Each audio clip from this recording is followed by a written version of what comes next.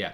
All right, Cody takes the Ancestral. So the classic debate of do you want the explosiveness of the Lotus versus the consistency of the Ancestral? Yep. What we've seen, because of the initiative change, we've actually seen Sapphire float down as well, and Time Vault float up. Time Vault's been in a weird spot. Like, Time Vault and Time Walk are both seem to be back on the float up. Yep. Walk in particular has Walk for a little while drifted down to like the 4, 5, 6 range. Okay. 3 through 6, but lately it's been back in the 1, 2 range. Yep. Vault, it seems. Oh, and here we go with Mike with the Walk, right? Okay. I speak it and it doth happen. Yeah. So we just hit the Lord of the Rings set. It's been out. It's been part of the Discord drafts for I think the better part of a month, maybe 2 now. And this is the first time we're going to see a paper change scene. Can we? We did this live now. Okay. We were. Okay. It was our beautiful visage for one pick too long. There we go. So one of the things that I was curious about is coming into this event with the availability of Tinker and Transmute Artifact, if we would see the One Ring go a lot higher than the statistics say, because it's only been in one draft according to the stats. It was picked 46. Yeah, well, that was it's been in one where it got picked as the joke pick, and then I think they ended up running it even. Yep. But then it's been in a modern. It got picked in the first round in a modern online, but yeah, I imagine it'll go 15 to 25-ish. Okay, you know, somewhere mid.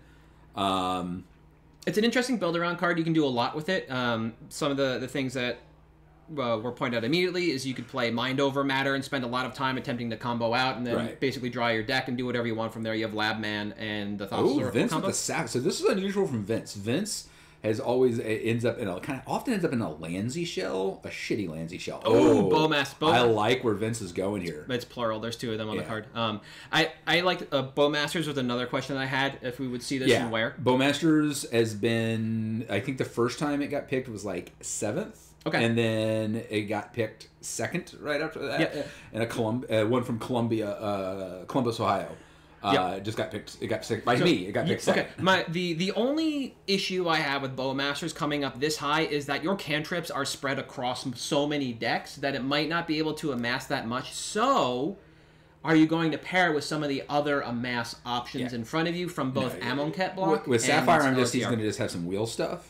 But even at just the crazy value of killing a Ragavan, killing a Bob, like just the 2 bodies with the ping is really powerful. Don't get me wrong, I believe 100%. Coming from the constructive side of things, you know, we have the Modern Pro Tour going on this weekend. Anybody who's been engaging with Legacy knows the power of Bowmasters in response to the 1-mana cantrip, right? So it's interesting. Here I was talking about like Crypt and Soul Ring going, but Soul Ring Mason ends up grabbing a Soul Ring later than where it has been on average. Kyle seat 6, Ruby into Ragavan. There's the aggressive deck, which is something that I don't think we've seen for a while. No, it's been on the uptick, especially with like it's not in paper. I think we haven't seen it.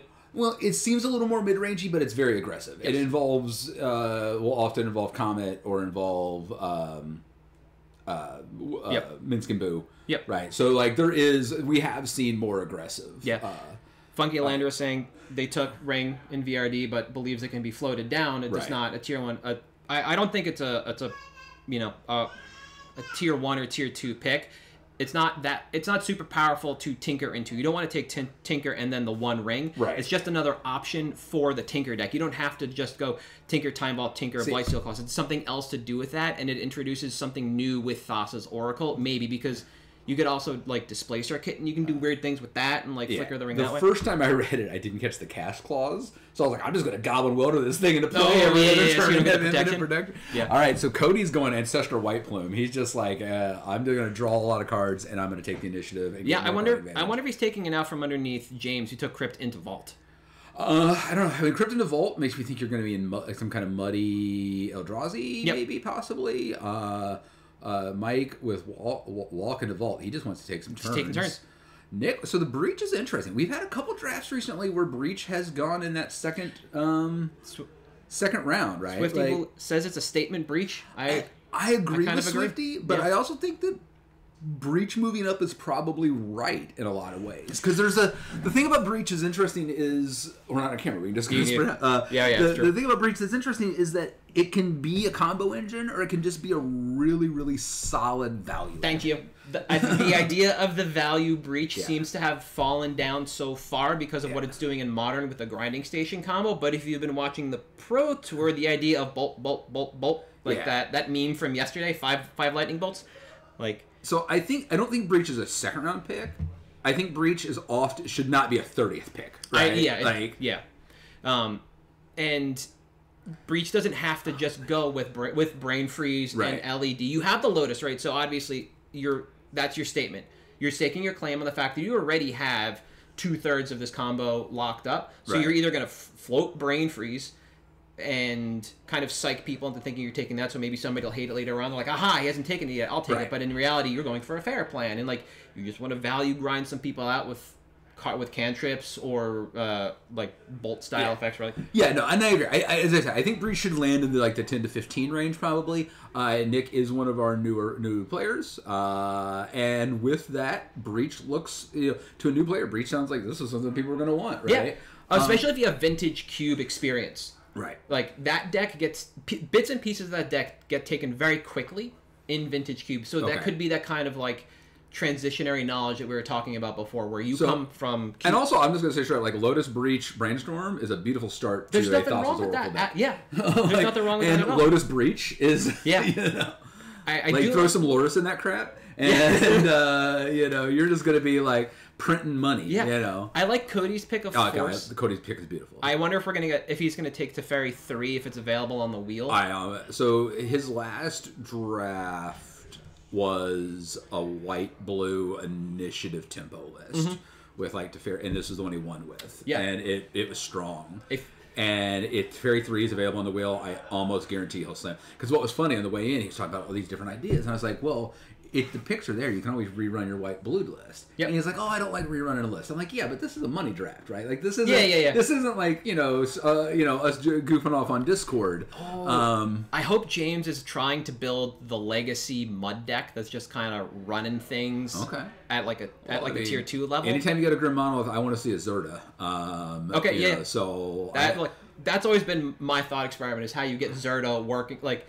I went 5 or 2 with Zerta recently. I was thinking about it not as a companion. We can talk about this when mine was as a companion. Yeah. I dug deep into what are things like channel as an ability. Oh yeah, because it's activated. Yeah. I dug deep into weird things like Unearth is activated. I also dug deep, but I wanted it in the deck. Kyle with the bolt, so Kyle's like, all right, I'm gonna do some red things here. I think that's perfectly fine. Mason is. It looks like just falling back on mid-range. Mason has a tendency. I have seen him multiple times. Yep. Take Thoughtseize and take the discard stuff. Yep. And then even sideboard. He'll take pick 2 or 3. Yep. And then he'll audible onto something else and sideboard it in. Like his Elves deck. Yes. He started with Jet Thoughtseize. Yes. And then he ended up running Elves. Got it. He ran Thoughtseize in the sideboard. Oh, yeah, okay. You were right. I think Vince is going to go with this like wheel dot deck. So we'll probably see Hull Breacher come out. If he takes Hull Breacher and Shoulder here don't play well together because you have to pick. It locks them out, but right. Yeah. You either pick to lock them out or you pick them taking damage. But Grief, nice. Okay, it's a little early for the Grief, but I like it. I'm just trying to think of like what you want to do with this deck. He should have taken Time Twister there. Well, you can float Twister. Not really. Not probably. I don't know. You don't think like the Not Breach? With Nick. Yeah, that's what I was gonna say. The Breach is the one that kind of like throws the spanner in the works here. Right. Not with Nick. I don't think with Nick. I think that Grief is way too early. Unless Vince is trying to do something we're not expecting. Like Sapphire into Bowmasters just spoke to like a value. Right. You appropriately called wheels. I agree with that. In my mind, there are 2 ways. You can even go... It's the new wheels, though. It's a better wheels because it's an aggressive wheels, right? Okay, like, It's not wheels combo where you're often dirtling with 5 pieces. Yeah, Narset and Teferi's Puzzle Box, Hull Breacher. I have a Bowmaster, I have a Sheldred. I'm going to do, this deck wants a Dark Ritual. Yep. And where you're turn 1 Dark Ritualing out, stuff like Sapphire, Dark Ritual, Sheldred, turn 1. Yep. It's wheels are an extra thing to go for a kill. Yep. Let's see. Apparently the pictures have been fixed, so can we switch over to that draft? Darcy is not good. There we go. Darcy is a mediocre VRD card that underperforms. You should habitually. I'm going to pull this up because I am a firm believer that you can float this so far down. You can probably take it after the second break. Depending on the draft, you can take this last pick. I mean, sometimes you're going to see if you get a blue-red if you get a blue-red spells list. As that we don't see one right now. Yep. If you get a blue-red spells, you have to take this a little bit earlier because they're going to take it. But like. This card is extremely overrated. I have never been as an opponent when they play Darcy against me. I'm like, cool, whatever. I'm like, I've lost to it once in this format. It is. I would almost rather have something with haste. Anything with haste, like Layla's the best red card. I keep forgetting about. How can I forget about outside of Ragavan, Layla when I enjoy Eric Clapton? Yeah. And outside of Ragavan, she's the best red card. Yeah. And I think after that's like Swift Spear, Fury here, like. I think Kyle might be floating Fury, but you can't float Fury. I would agree with that. Yeah, Fury's funny. Fury was like the underestimated one at the beginning. Like people are like, "Oh, pyrokinesis isn't good." Like Fury was the underestimated of the elementals, and he's just like so ridiculous. Yeah, it's weird. There was a point in time where everybody was like, "Oh, Fury's bad," and then they started misplaying it because all the other elementals have flash. Like, this is so good, and they're like, "Wait a minute, no, it doesn't have flash," but it's also just a 3/2, and you can scam the crap out of it. Mason with a late Urza Saga. Is it? That's a steal. I mean, that's a good 5 steal. late for Urza Saga? At this point, yeah. The stats may not show it because they're early, but it's been consistently in like the 2 to 4 range the last recent couple. Okay. Yeah. So usually around 6, but I think as we look at the stats, we're going to see that a little closer. Okay, so there's the Karn, Ed James. Yeah, that's. You know, are we just? We could be like, I love it. I love the quote. What does Brown do for you? You know, the UPS quote, and like, I don't know what we're gonna do here. Are we gonna lock people out? Are we gonna stack some? Like, we can do a lot of things. You can lock people out, and you can Eldrazium. I mean, I like the Tinker. There's the Thoracle. We know what we're doing. Yeah, he's just like he's not fooling around because Thoracle's another one you can kind of float, and he's not. He's just like nope. He wants to take his business up front, and then... And that's I respect that. I respect taking an earlier pick than you want just to make sure that no one's going to mess with your stuff. You're telling, like, business in front, party in back. Exactly, over here. right. Like, it's the mullet, man. Yeah, exactly. The turn 5 Thoracle is the mullet. What? Cody walks away with both forces. Yes, that's... This is the second time Cody's, like, just gotten both forces in his little streak here. Yep. Where he's just, like, fluked into both forces and been like, I don't know how I did that. Okay, I didn't think about Force of Negation. I thought Cody would have floated it. One of the cards I'm anxious to see where it ends up is Delighted Halfling. We've had it drafted twice. It's been drafted somewhere in the middle rounds if we were to take a look at the stats. I don't think anyone's going to take Jake might because he's got white-green. Without Brandon and the Planeswalker, and traditionally the Naya Planeswalker deck. Oh, God. There it is, on the wheel. Oh. With both forces, you don't have to worry about that. Yeah. Now you have, like, what, Daze and Foil. Foil's not taken. That's not a card. There's a Petal. That's good. Yep. That's good. Keep going down. There's the ring. Okay. Mike. I like Mike's draft so far. It's interesting. We'll see. I mean, he's got the walk and the vault. So the thing about vault that there was it was one of Mason's buddies in an online one. He had the sweetest vault deck. Is it because did it involve that card from 40K that I literally learned about last night, the 6/4? No, but it involved like he just had so much. He had Oswald. To fetch, it's the birthing... Cabrera, the baseball player? No, the birthing pod for artifacts. Oswald Fenderbender, the gnome from... I was literally in the shower yesterday thinking, like, where's the birthing pod for artifacts? Right, it's Oswald Fenderbender, or whatever his name is. Fiddlebecker. What's... I'm pulling this up. Yeah. I gotta know what's set. It's Baldur's Gate. That's why. Yeah. Oswald... Fiddlebender. Yeah. So he had Oswald, and he had Luris to buy it back. Oswald to get it, Luris to buy it back. He had Emery to buy it back, and like two other, like gross. Just so much redundancy. Like, oh, you're gonna mess with my vault, I'm gonna get it back, or I'm gonna get it. Was sick. That is really good. Yeah. So with both monos, if he does not end up Zerda, I will cry. Because Zerda's powerful, man. I mean, Zerda's 100%. Zerda, I think, is the regularly undrafted most powerful card in the format. Like, I think it's difficult. It's banned in Legacy for a reason. Yeah, I think it's difficult because you see a lot of these cards and you're like, all right, I need it as the companion, and so you kind of get stuck in that mode and you're like, well, I can't just build a deck with the activated... It's not that hard because it's only permanents, so you still get control all your spells. It's just wasn't that hard to find. There was the only thing that sucked was I couldn't run Urza Saga. Yep. And I couldn't run because I was trying to read a different list. So let's talk about that for a second. So Urza Saga is a saga that does not actually have any activated abilities until the first chapter resolves. You also can't run an Urborg or you can't run a Yavimaya. Because I was looking at green-red Zerda to get Raphaelos and Zerda both in the same deck. I'm looking at Azor Zerda in the deck. Because I want to play, I want to lean into Hearthstone and Training Grounds. Okay. And the reason I want to go Azor is that I get all my artifact tutors, all my spells.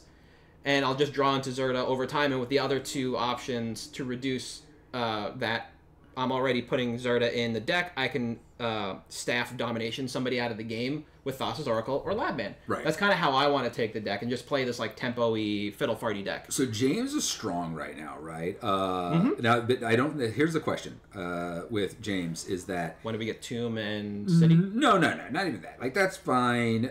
James is a new enough player. This is first VRD, right?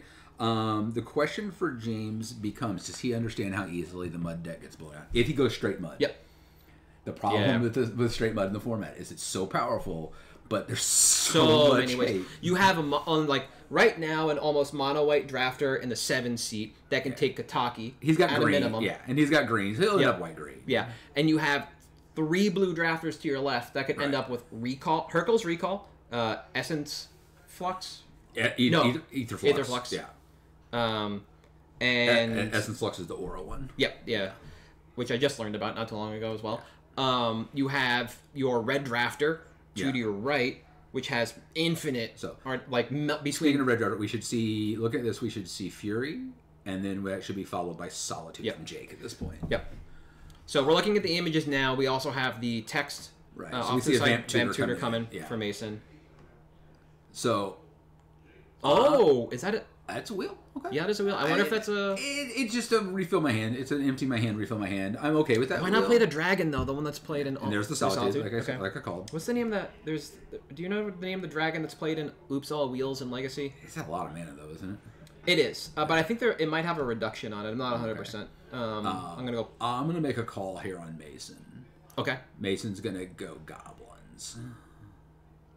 That makes sense. There are some very good black goblins. Well, you need it for the combo. You need the black for the combo. For you want, Sling Gang? Sling Gang. Yeah, because there's no... The activated ability is just a sacrifice. It doesn't pay it. That's the difference between... That's what makes Sling Gang so powerful compared to Siege Gang. It's only 1 damage. Yeah, Swifty's right. There should be a Twister here, and if it doesn't, I'm going to kick him in the nuts later. Okay, Narset into... Twister. Yeah. If he doesn't... If Vince takes Hull Breacher without taking Twister, or... You can't even rely on Windfall. That is just not good enough. Yeah. I mean, there's other... Echo of Beyond's LED is great for this deck. That's fine. Oh, I forgot about Echo. Because neither Echo nor LED have been taken. That little package is still on the table. Yeah. But, I mean, that's a late pack. LED is not late. But, no. If you don't have LED or Lotus, then... Subtlety? Is he floating Twister? No, he's not. He's just fucking dumb. And this is... I love Vince. Vince is a heck of a player. If Vince could pull his head out of his ass sometimes, he could win one of these things. Yep. That's rough. That's rough. Subtlety is such a late pick. And there's the Fury, finally. Yep. Up to the swords. So the Solitude swords. Runehorn Hellkite. That's where we are. I don't even know what this card does. Runehorn...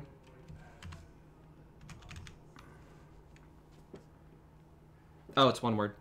Nope, I have it one word. I haven't misspelled it. Runehorn. I don't know if it's going to be relevant here, but there is a Commander Masters is legal, which doesn't affect anything except for Commander decks. So Commander Masters, Commander decks. So it's an entire reprint set. Right. So we were talking about this yesterday. I'm wrong. There goes my Goblin's call. He's like Sultai, good stuff. Yeah. Yep. Gotta scroll down a little bit. Boop, boop, boop. Yeah. So the Runehorn Hellkite that goes in all wheels cost 6. That's off the table. I thought there was a reduction on it. There's not. Right. What was his first pick? Was it Mason? Jet? Yeah. Yes. Jet. Okay. Yeah. I've seen him first pick a Jet and then not run it, so he could have just done something else, but I don't think in this case. Jet Soul Ring. I wonder if we'd see. We're not there yet. Not with if he took Vampiric, he's going to run the Jet. Yeah, but I mean, with we see Oko, Uro goes right alongside that, but we don't have enough spells to power it. Yeah, exactly. Like, Uro's better than the card I've discovered I hate in this format is, that's Light Oko. Walkers have just taken a bit of a back downturn. They went hot for a while, and now they're in the back. But this is also contextual. Nobody else is playing these colors. Nobody else is showing that they want to draft Oko, so float it. This comes down to what we were talking about before, which is just understanding the draft that's going on around you and knowing when you can float, when you can pivot. What was I saying? Like, I've seen him not play the Jet Thoughtseize he picked early on, which is, it's brave to not play your first pick. Yeah. But sometimes you got to do it. I did it once with a Volt and a Mana Drain. It was my second and third pick, and I just ended up not playing it. Yeah. But yeah, so there's a lot of open space there for him. 100%. We're super early in the draft, too, so it's not like we're fighting anybody for anything yet. We're just kind of floating along. Yeah. Now, interesting, I was saying him on the Fury. This is my wife coming in. I was saying to the Fury earlier that would be, he should pick it there. And it is good enough that he needs to pick there. But right now, I'm not seeing a deck the Fury blows out. No. Like, well, other than maybe the white deck. Exactly, the deck next. Right. But it's just a good value creature. Yeah. But I think Mono Red's a mistake here. What he needs to do is he needs to next pick Minskin Boo. And add green. Oh, okay. So you want to go that way instead of going like Mono Red's bad. Well, instead of going for like Murktide and like maybe a Delver tempo. Like there's not a lot to set the tempo out, but the Delver tempo list is good. He doesn't have the picks for that yet. Not yet. Like he could. I mean, this is my inexperience with VRD on the whole. I'm thinking you could go Delver from here. I forgot. Not Delver, but Murktide. Right? Delver's Dragon, right? Delver's bad. Sorry, when I say Delver, that's what I mean because that's you like just need the legacy, right? The shell. Well, even in Modern, you still go like the quote unquote Delver deck is. The sheet's empty for you. It should be. I have not clicked that link. Is anyone else? So. We can get that one figured out. Yeah, let us know if anyone else is having trouble. That's an early show and tell from James. Well, okay. But it's all artifacts. You can't. But not anymore. You can't show in the Karn. Yeah, but you can show in an Emrakul. That's 100%. Or a Gristlebrand or an Atraxa. Right, or something, yeah. Or an Elish Norn. Mike, so I have drafted Urza more than anybody. I have come to decide that Urza is a trap card most of the time, but I do like it in Mike's deck. If Mike's deck looks okay with it, because you're taking all the turns, so you can keep activating Urza, I wonder if James had Urza on his list because you have all this artifact model. No, so you can more than one. Yeah, more it than was one definitely turn. possible. Yeah.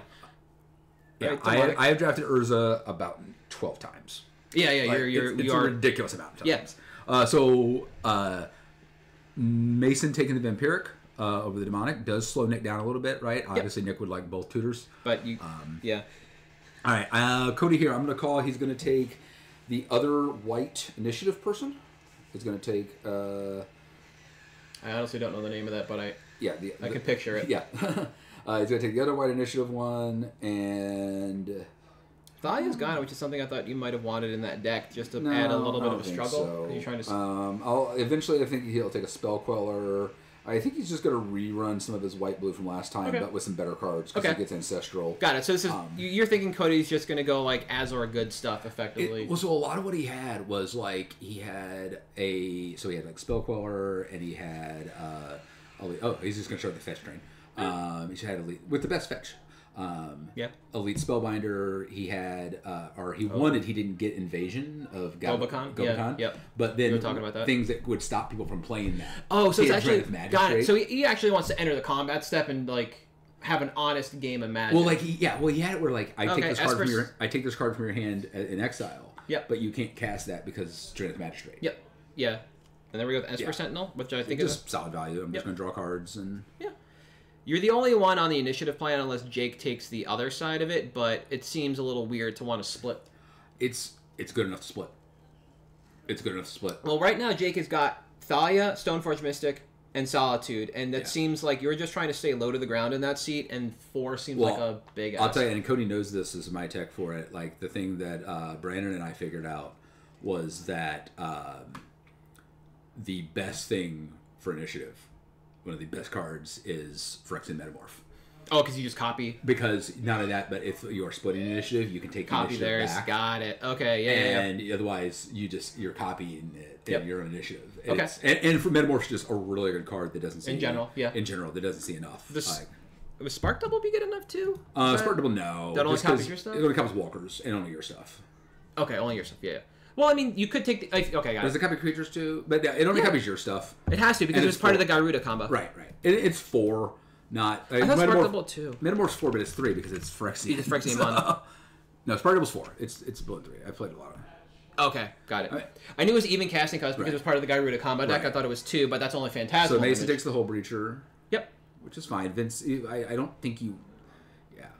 There's the shop, which is kind of expected. Like, the show and tell just seems super early. Like, nobody was on that plan. I don't know why you take show and tell there. Like, you can float show and workshop forever. Again, big, powerful card that you want to make sure you have. A newer player doesn't, if you've not studied up on, like, kind of how the orders go, what's going to float. But you can see if the sneak deck is happening, too. If somebody else was, like, dedicated to the sneak deck or the show deck, or whatever you want to call it in VRD, you would see that. And nobody's showing that. Like, Nick is not going to take show and tell or sneak attack with Underworld Breach as a second pick. That's, like... Yeah. That's not the direction. Yeah. Ashiok, okay. Vince loves some Ashiok. I do too. Ashiok Dream Renderer, I think, is an underserved card, but I think that is... It's a way high Ashiok. Yeah, but it also costs 3. So in most constructed formats, it's a little too much, a little too late. Yeah. It's good in VRD. Like, it has been a very, very, very solid card. I was the first person to draft it in VRD. Vince is looking to build the archetype that in Commander we like to call Group Slug. And without the wheel... Right. Or like any of the additional wheels, it is very difficult to kind of figure out what you're trying to do. Like, what you can take Toxrill and just like literally. There's no Twister yet. That's what I mean. Like when I say wheel, that's what I mean. We have Twister right here. Twister. Unfortunately, chat so we can see. Yes, fortunately, see if everybody else is chanting Twister along with us. Yeah, we can't just stick our heads out the door and yell Twister. We would love to, but we can't. I do like Jake's draft. Just staying honest, right down the pipe. Vince wants. Oh, wow. Vince won second pissed a fast bond and did not take strip mine, so we'll wait, hold on. Right, can you top me off? Yeah. Coffee. Yes, please. So it does actually look like Vince is just hanging out in Dimir. I want to say good stuff. This is just trying to slow down the game. And whiskey happens later. We go from coffee to mimosas to Bud Heavy to whiskey in the end of the event once people start picking prizes. So we'll see that later. But Mason could definitely take the Twister, and then that puts Mason on the Leovold kind of plan with Hull Breacher. GSZ value package that opens up everything and allows Mason to kind of stick with this deck that we talked about earlier, which was it's started out with the Leovold package, like I mentioned, eventually turned into Elves in one draft, and in another draft it was just pure Sultai value. We have James with the Entomb, which is interesting. So that puts anything in the graveyard. A lot of people just assume Entomb does creatures, and that is fine because you usually see it in the Reanimator deck, but Entomb does a lot more. Entomb works in the land shells because you can put Life from the Loam in your graveyard. It works in a lot of... Entomb on the show and tell with the Karn, huh? And the workshop, yeah. So he's going to go to Trax at some point, maybe? There is a lot going on in James's list right now, so it's very difficult for me to kind of figure out. Let me move down a little bit. So we know it's coming from Nick. It is Will, Yawgmoths. Okay. So Nick is... Way early. Pull up Yawgmoth's Will. It often even goes undrafted. Maybe wrong, but like the redundancy here, I think he would have been fine. Yawgmoth's Will. Usually around 14, so this is a little early. Right. But also 13 and 32. Okay, yeah, but that speaks to Storm falling, right? And just beep, plummet. It's not like Storm's got or received any new tech, good tech after Breach. Right. But you have like all the tenets of Storm. Right. You just need to draft the middling stuff. And once you have all this, though, you can pick any way you want to go. You can finish people off any way you want, aside from Crowstorm, because that is not legal. You can take out your 10 drills, just show people some drills. Grape Shot is usually a long shot unless you have Remand or Reprieve to do some goofiness, sending it back. Brain Freeze is generally the optimal with Breach, but because everything is open and out here in front of you, the world is your oyster, and I'm excited to just take a back seat to Nick in this. We did see Kyle take Pyroblast into Reb, which is... That's solid. Some of the red deck can do. Yeah, I think, like... So our interesting notes here, we have nothing red-green yet, so we have a currently completely open means can boo. Yeah. Also, Mawlock. That's something I thought. Is that how you... Mawlock's been drafted a couple times. Yeah. It super underperformed for me. It did well for Eric. But it's a late pick. Yeah, It did well for Eric. It's just something that I think goes in that deck because it's a little bit of removal. Mm-hmm. You know, it just comes in and punches something in the noggin and continues on. Mark did want to point out that there's no Mox Diamond yet. Right. There's also no Comet. Yeah. I have a love-hate relationship with Comet. They're so good. Oh, it absolutely is. I got ranched by it in that release. Like, in 3 games, my opponent cast it twice. Ponder Lutri. Okay. Yeah, no Mox Diamond is really weird. No Twister. Nope, not yet. It's a weird float on Twister. Mason did pick up Green Sun Zenith, which is kind of leaning into that more, like, I'm going to play Sultai. We might see a Leovold kind of thing. You got Hull Breacher in front of you. We could see, what's the black one that everybody hates? Agent. Agent. Opposition Agent. Yeah, Opposition Agent is pretty subpar, honestly. I would think so, because it works great in a control-y shell with a lot of counterspells. Yep. You're holding up mana anyway. Yeah. It's a flash creature, so in my mind it just kind of plays well. But I do appreciate the fact that Search. No, I picked it like 3rd or 4th pick the first draft it was available in, thinking it was going to be amazing. Yeah, and then it was just not. It plays worse than I think Bowmaster plays because in my mind it would suffer from the same issue. Hold 3 is harder for hold up 2. Yeah, but in my mind it's because all the cantrips are just kind of spread out. Where all the fetches are spread out. Yeah, exactly. Right. But in reality, Bowmasters offers a little bit more in 2 bodies. Mason with a nice 10th pick strip 9, and but no, Fastbond's still out there. Yep. And we have Reanimate coming from James, so James is just taking a lot. Now we're on a Reanimator package. Right, we got a Swift Spear here. We got to fix it. Yeah, Kyle's just gonna go mono red. Yeah, and I think I don't.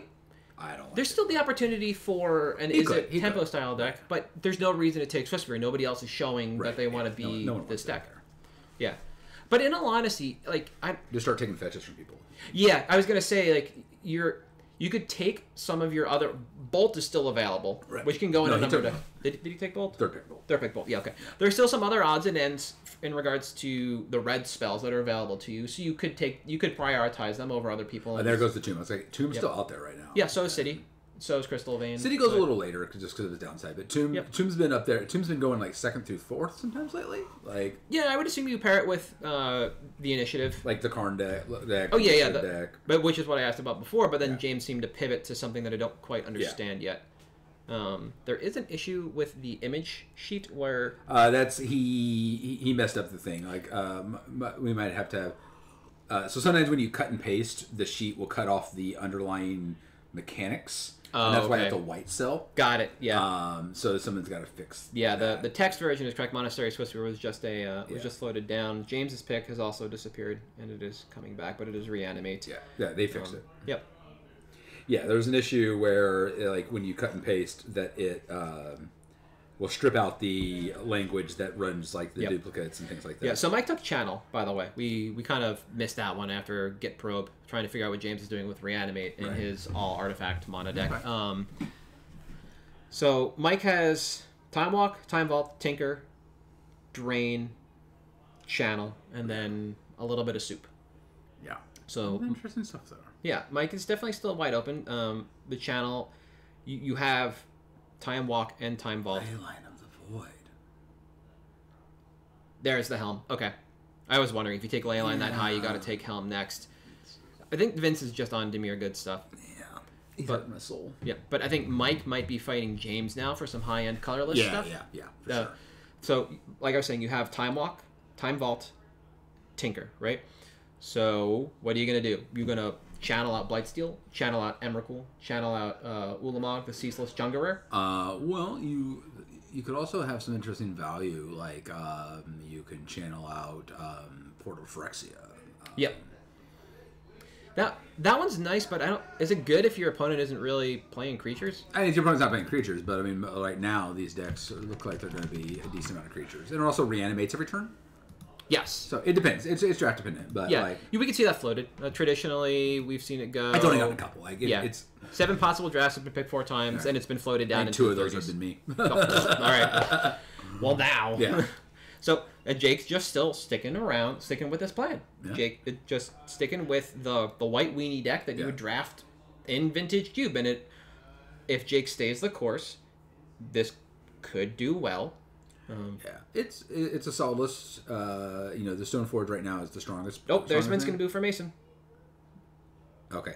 Yeah. Mason's going to steal it. He's willing to audible. He's willing to... Oh, it's also willing to go some 4-color craziness.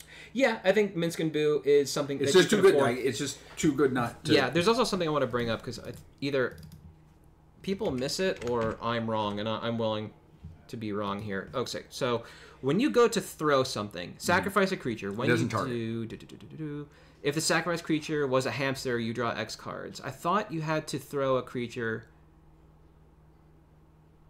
Okay, it's the plus. The plus requires a creature with trample or haste. Right. I thought the minus required a creature. Okay. Nope. But it does allow you to... So there's the attraction from James. Yep. But it does allow you to actually just kind of pump up another creature that you have with trample or haste. Right. So it is bound. Okay, so James is now kind of swapping over to the Atraxa plan. I mean, I guess if he's just planning on entombing it, then... Maybe picks 3 through 5 are just kind of not happening anymore. I doubt it. That's a lot of power there, but you never know. It is, but like, you don't... Noble everything has so many colors now. Right. Well, you're just not planning on casting Atraxa. He's planning on bidding it. Yeah, but like Grim Monolith and Basalt Monolith, they don't really help that plan. That's kind of like what I'm talking about. Like Karn the Great Creator is a good card in and of itself, but you don't need the 2 monoliths to power out Karn. The Workshop is a value land. You can use that for whatever. I'm not too worried about that. I don't know what he's doing. There's the brain. So Noble Hierarch from Mike. Okay. That's solid. Just gonna start shoring up some men. Yeah. What's interesting though? So here's the Balance to Fairies Protection plan. Okay, so this is an interesting one. So the Balance to Fairies Protection, of course, is you disappear from the game. You cast Balance. Everyone in response, you disappear from the game. Everybody out of the universe. You have 0 lands. Yes. Now you have 0 lands, and they have to sack all everything. Lands. Yeah. So because you have disappeared from the game, and there's the LED from Nick. Okay. It's a very quick and easy combo to execute. Great. So now, here's the fun thing. We have probably 2 of the most powerful spells that give a player protection. Right. Or can't take damage. And Teferi's Protection from Cody. Right. And the One Ring from Mike. Now, Kyle has the opportunity to draft 2 different red spells that say damage cannot be prevented this turn to punch through Teferi's Protection as just a responsive, like, I gotta stay alive. Right. And the One Ring Fog. Right. In Stomp on Bone Crusher Giant. And there's the Emrakul. Not Searing Pain. Whichever. Skullcrack. Right, Skullcrack. Right. So I'm hoping we see that from... The best one's actually in green. Questing Beast. Yes. 100%. Which is now apparently all over the Pro Tour because of the One Ring. Right? Okay, nice. Yeah. So without... Mason just like, you know what, which is weird because we haven't really seen a super run on fetches yet. Mason's just like, colors? What are colors? Who needs colors? I've got Moxjet, that's all I need. No, Mason takes Dothy Voidwalker with Helm picked up by Vince. But Dothy Voidwalker is just good. It is a great value card. We're not looking to combo it. There's Mother of Runes. Figure of Destiny from Kyle. Yeah, he already had Mom, now he's got Giver. Yep. Figure's almost undrafted, so... I would assume so, yeah. I've thought about drafting it. Like, I think it's solid. I think it's playable. There are a bunch of Figure of Destiny style cards. Yeah. And they all pretty much go... They don't. Yeah. You know. No, I was going to say undrafted was the next word, 2 of 32 drafts. Yeah. I mean, I think it's playable, but it's not... it's nothing to write home about. Yeah, no. Swifty, all the colors from Mason. He's just, Mason will end up with a Dryad and maybe like a Ren and Realm Breakers that can help with the colors. Okay, yeah. Ren and Realm Breaker does so much more than Chromatic Lantern will ever do, and it's ridiculous. Yeah, Dryad and Ren are going to be the ones that you want there. The Dryad of the Elysian Grove, for those who are curious. Now I'm very curious to see where Mike is going to end up. Because we have Urza, we have some mana. It's going to have a blue-green Time Vault deck. I mean, it's just the channel that kind of is like interesting because you can't use a channel mana for Urza activations, and your Emrakul was just. I thought it was only for spells. I thought it was bound to that. I had to check. Okay. So Tasha's is good. It's early, but it's good. Now we're kind of milling. Okay.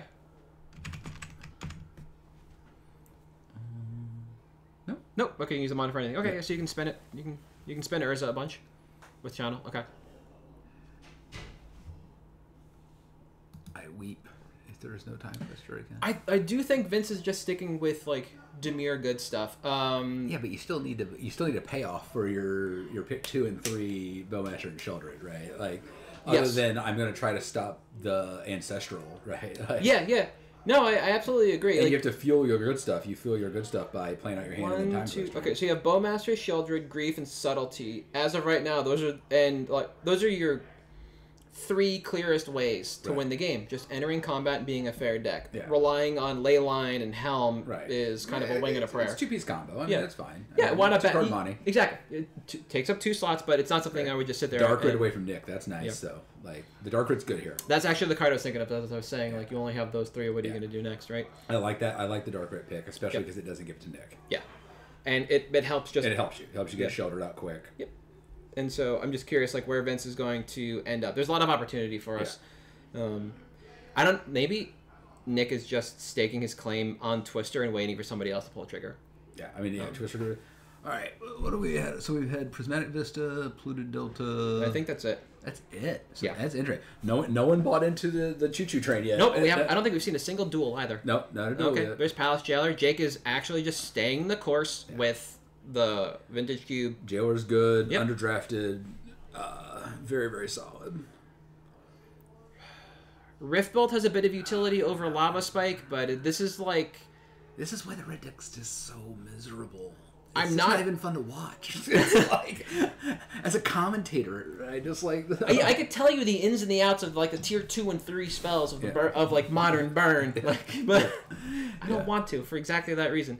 Man, I would rather have seen Kyle take Pyrostatic Pillar here, and then on the wheel take Eidolon and just say, cast 1 and 2 mana spells. Those are better picks. Those are far better picks. And then because if the red deck is there, I think the better red deck is the Punisher deck. Yeah. Oh, there's Mox Diamond for Mason. Okay, I thought Mason might pull the trigger on not Crucible, but Raminop Excavator at some point. Yeah, I mean he's got the Strip Mine, he's got the Mox Diamond, so I wouldn't be surprised to see a Ren. He's already in multicolor madness. If Kyle pulls out this beauty, Sulfuric Vortex, I'll give it to him. I'll applaud the draft. I wouldn't be shocked to see Mason say, I'm not going to do the Oko, and I'm going to end up in a Jund shell at this point. With the Minskin Boo. Yeah, like the Oko and Breacher, just I'm taking those away from people. Yep. And no one else is taking these other cards. But like looking at the Mox Diamond, the Strip Mine, like I wouldn't be surprised to see him say, 4 colors is going to be a lot. I'm not going to do the Oko and the whole Breacher. Yeah. But I got them out of play, and I'm going to end up in a Jundy shell. Oh, Meddling Mage himself shows up. Chris Pakula in chat. Hey, welcome, Chris.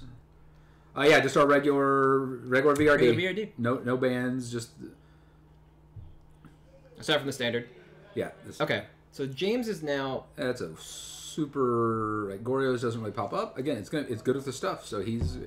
Again, I think we see that first timer, focus of these are things now Brazen Borrower, that's a good borrower there. Borrower's weird. Borrower's so good. Sometimes it goes in like the 5th, 6th range, and other times it gets really forgotten. Okay. Let's take a look. I am familiar with Borrower, but mainly from the side of like I play 1, and if I've got to cast it, it's probably the end of days for somebody. Right. Usually around 14. Okay, so we're right on space. But there are times where, as I said, you see out of 27 out of 29. Yeah. I've gotten it in like the 30s a couple times. Yeah. It's just some reason it gets forgotten, but it's just such a strong card. People might lump it in with the tempo plays. You're like, if I'm not going to try and tempo people out, I don't need to buy a little bit of time. That's the first duel. Solid Containment Priest. Yep. So the thing about Containment Priest in his deck is it could be a sideboard card, but with other... With James on the reanimation plan and Mason showing Green Sun Zenith, you have some opportunity in front of you to ranch somebody with a Containment Priest in the main. Well, yeah, and there are other things, other combos he might go that might end up being main. But it could just be just a very, very solid sideboard card, and it is one of the best sideboard cards. Yeah, it's a 2-1 beater. It flashes in if you need to steal the. It's just so good. It's just so good at shutting down some decks. Yeah, 100%.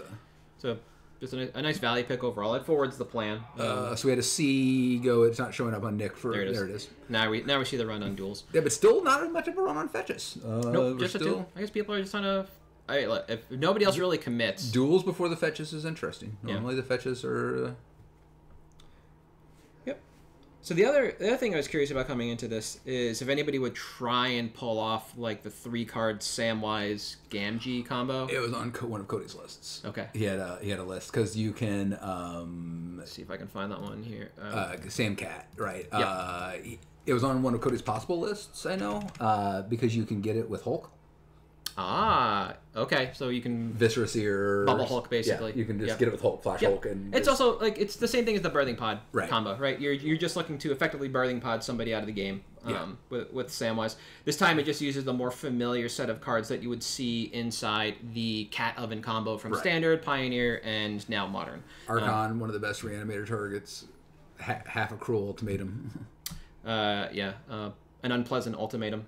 Yeah, it is a. It's also a good card to cast. The games go along. You don't always have to worry about sneaking it. You can't Gorya's Vengeance because it's not legendary, so that one's a little bit of a rub. No War Boss. Now there we go. There's red cards. Now still the Layla, which I don't know with Kyle. I mean, Kyle's been logistics enough. He's seen Layla printed. Like, he's pulled it and put it in deck, so I know he knows the card exists. Yeah. My question was going to be, like, if you're not familiar with VRD or Vintage Cube enough, have you seen Layla be played? But he's been our logistics guy, so he knows the card exists. Yeah, exactly. He's pulled it, he's printed it, like you said. All right, where there's Rip. Rest in peace. Just another value play. Especially with James out there. Yeah, the helm combo is gone, so now you're just looking at it as a sideboard option. All right, so big players still out. Comet, which I imagine might go undrafted because I don't see anyone really in red-white unless Kyle audibles. Or Mason's got... Mason could. Mason ends up in 5-card shenanigans. Yeah. You never know. The thing with walkers is Mason could do a Brandon and take Oath of Nissa and just be like, I don't care about my walker mana. I'll figure it out. Yeah, you also have Delight. Like I talked about Delighted Halfling earlier. Yeah. You can float that down and like... Makes 5 Mason cards. took Delighted and a recent MRD too. Yeah. So it's well on his radar. You're looking at Cody, who took back-to-back forces. Right. Cody got both forces on the wheel. If you're Mason and you want to pivot to Planeswalker shenanigans, Oath of Nissa and Delighted Halfling are probably some of the best cards that you can take to ensure that you're able to cast your Planeswalker. Yeah. And against Cody with the Delighted Halfling, make sure they do not get countered. Yeah. Because they are very difficult to get back from the graveyard. Vince should take a Time Twister. Vince did not. Vince is taking Painter Servant, whatever it shows up. So he's going to take a Painter combo. He'll grab the stone. He's just going to do both on the wheel. Yeah, that's the power of the wheel sometimes, and that's fine. Yeah. Again, without the tutors. Yep, and there's Grindstone right after. Yeah. Without the tutors, I don't love playing 2-card Monty. He doesn't have the extra card draw. But it will steal you a lot of games. Yeah, I'm looking at the list that we are basically just mono. You have Narset, which is like solidly your only blue Digger card. Right. So you're basically in mono black, right? You took Sapphire and pick one. Subtlety. Boom, Masters. Okay, yeah. So you can pitch Narset to Subtlety. Yeah. That's the play. All right. There's still some options available to you though. So Prismatic is not good for Jake here because he's mono white so far. Though he does have a green. Well, Prismatic Vista was taken. No, Prismatic ending. Ending. Yeah. Okay. Yep. Yeah. You can't. March, I think, should be Jake's pick here. March of Otherworldly Light. Okay. He's got the swords. He's got the Solitude. Oh, Recruiter of the Guard. That's a fine pick too. That's good. Yeah. So I'll bring March up, which. Is it March of... Yeah. So this is one of those picks that just got, like, if you play older formats, immediately outclassed by Prismatic Vista and Modern Horizons 2 and then Leyline Binding. Vista just depends on... In this format, Vista is going to heavily depend on how many colors you're running. Yeah, what was I say? Like, so you look at this, you're like, oh, this is like the next coming of Path to Exile, these older formats, it's amazing, blah, blah, blah. And then you immediately pivot away from this because they printed better cards for those formats. But in particular here, when you can just play the mono white deck... I think Vista is often better. Yeah. But... Or Prismatic Ending, and it's often better. But, like, Otherworldly Light, if you... It's fantastic when you're in the monocolor deck. Yeah, no, 100%. Like, the reason I wanted to bring it up is because, like I said... Right. And you have a Death and Taxes deck in Modern. It's not that great, so people don't have a lot of experience seeing March. This card didn't really see Standard play. This is just kind of that refresher. Yeah. Yep, we are seeing one on the Black March recently. I think it was the one. It's been not really drafted, but it's a solid removal. I play the blue one in Hinata in Commander because it's X... Hexdrinker. X is often 0. Somewhere Brandon's pouring one out. Okay. The best green card in the format. 100%. Okay, that's interesting for Mike to take. You can channel into it, so you can power it up real quick. You can channel it. You can channel it. That's so ridiculous. I didn't mention it because it just kind of slipped my mind. It's so fair that it just doesn't like. It's so fair, resonate. But it just like when you get it up to quick, it It literally says answer me or die. Yep, I was. The reason I just didn't click was because I thought Mason just had that one earmarked and would have taken it by now, especially with Green Sun Zenith. So they're Hexdrinker is one of those things. It's got believers, and then it got heretics. Okay, and then like there are those of us that swear by the card, and then there are others that are just like, no, it's just not good. Yeah, no, if you're not going to try and combo somebody out quickly, the idea of presenting the threat that says no you, I love that ability. It's one of the reasons why I like pivoting to Sneak and Show and Legacy is good for me. IOK's out there. Unmask targets yourself. Okay. So we're looking at the bottom end of Reanimator, and like that is actually what seals the deal. I think we are moving away from some of our like muddy stuff. So kind of a mud Reanimator, or maybe we're just gonna actually get into a mud Reanimator. Yeah,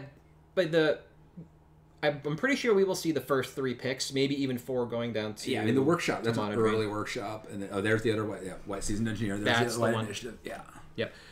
So we were talking about, like, going back to Vince, though. Vince still has in front of him the ability to take Goblin Welder and Goblin Engineer. So you mentioned Vince is out of tutors. There's not a lot left if you don't go red.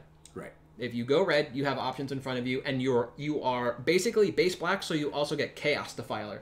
So this is something I talked to Mark about last night when we were looking at cards to print, and we were going through and making sure I asked specifically, do you have Chaos Defiler? Because it's been talked a lot, but no one's pulled the trigger. Yep. But like, and one of the things that you can do that is technically incorrect in VRD is to port over a strategy from a constructed format. Right. But Painter's combo is kind of wide. There's a large breadth in elements in front of you, so you can port that over. That's a lot of blue for Mike. I don't like that Cryptic. That Cryptic could hold forever.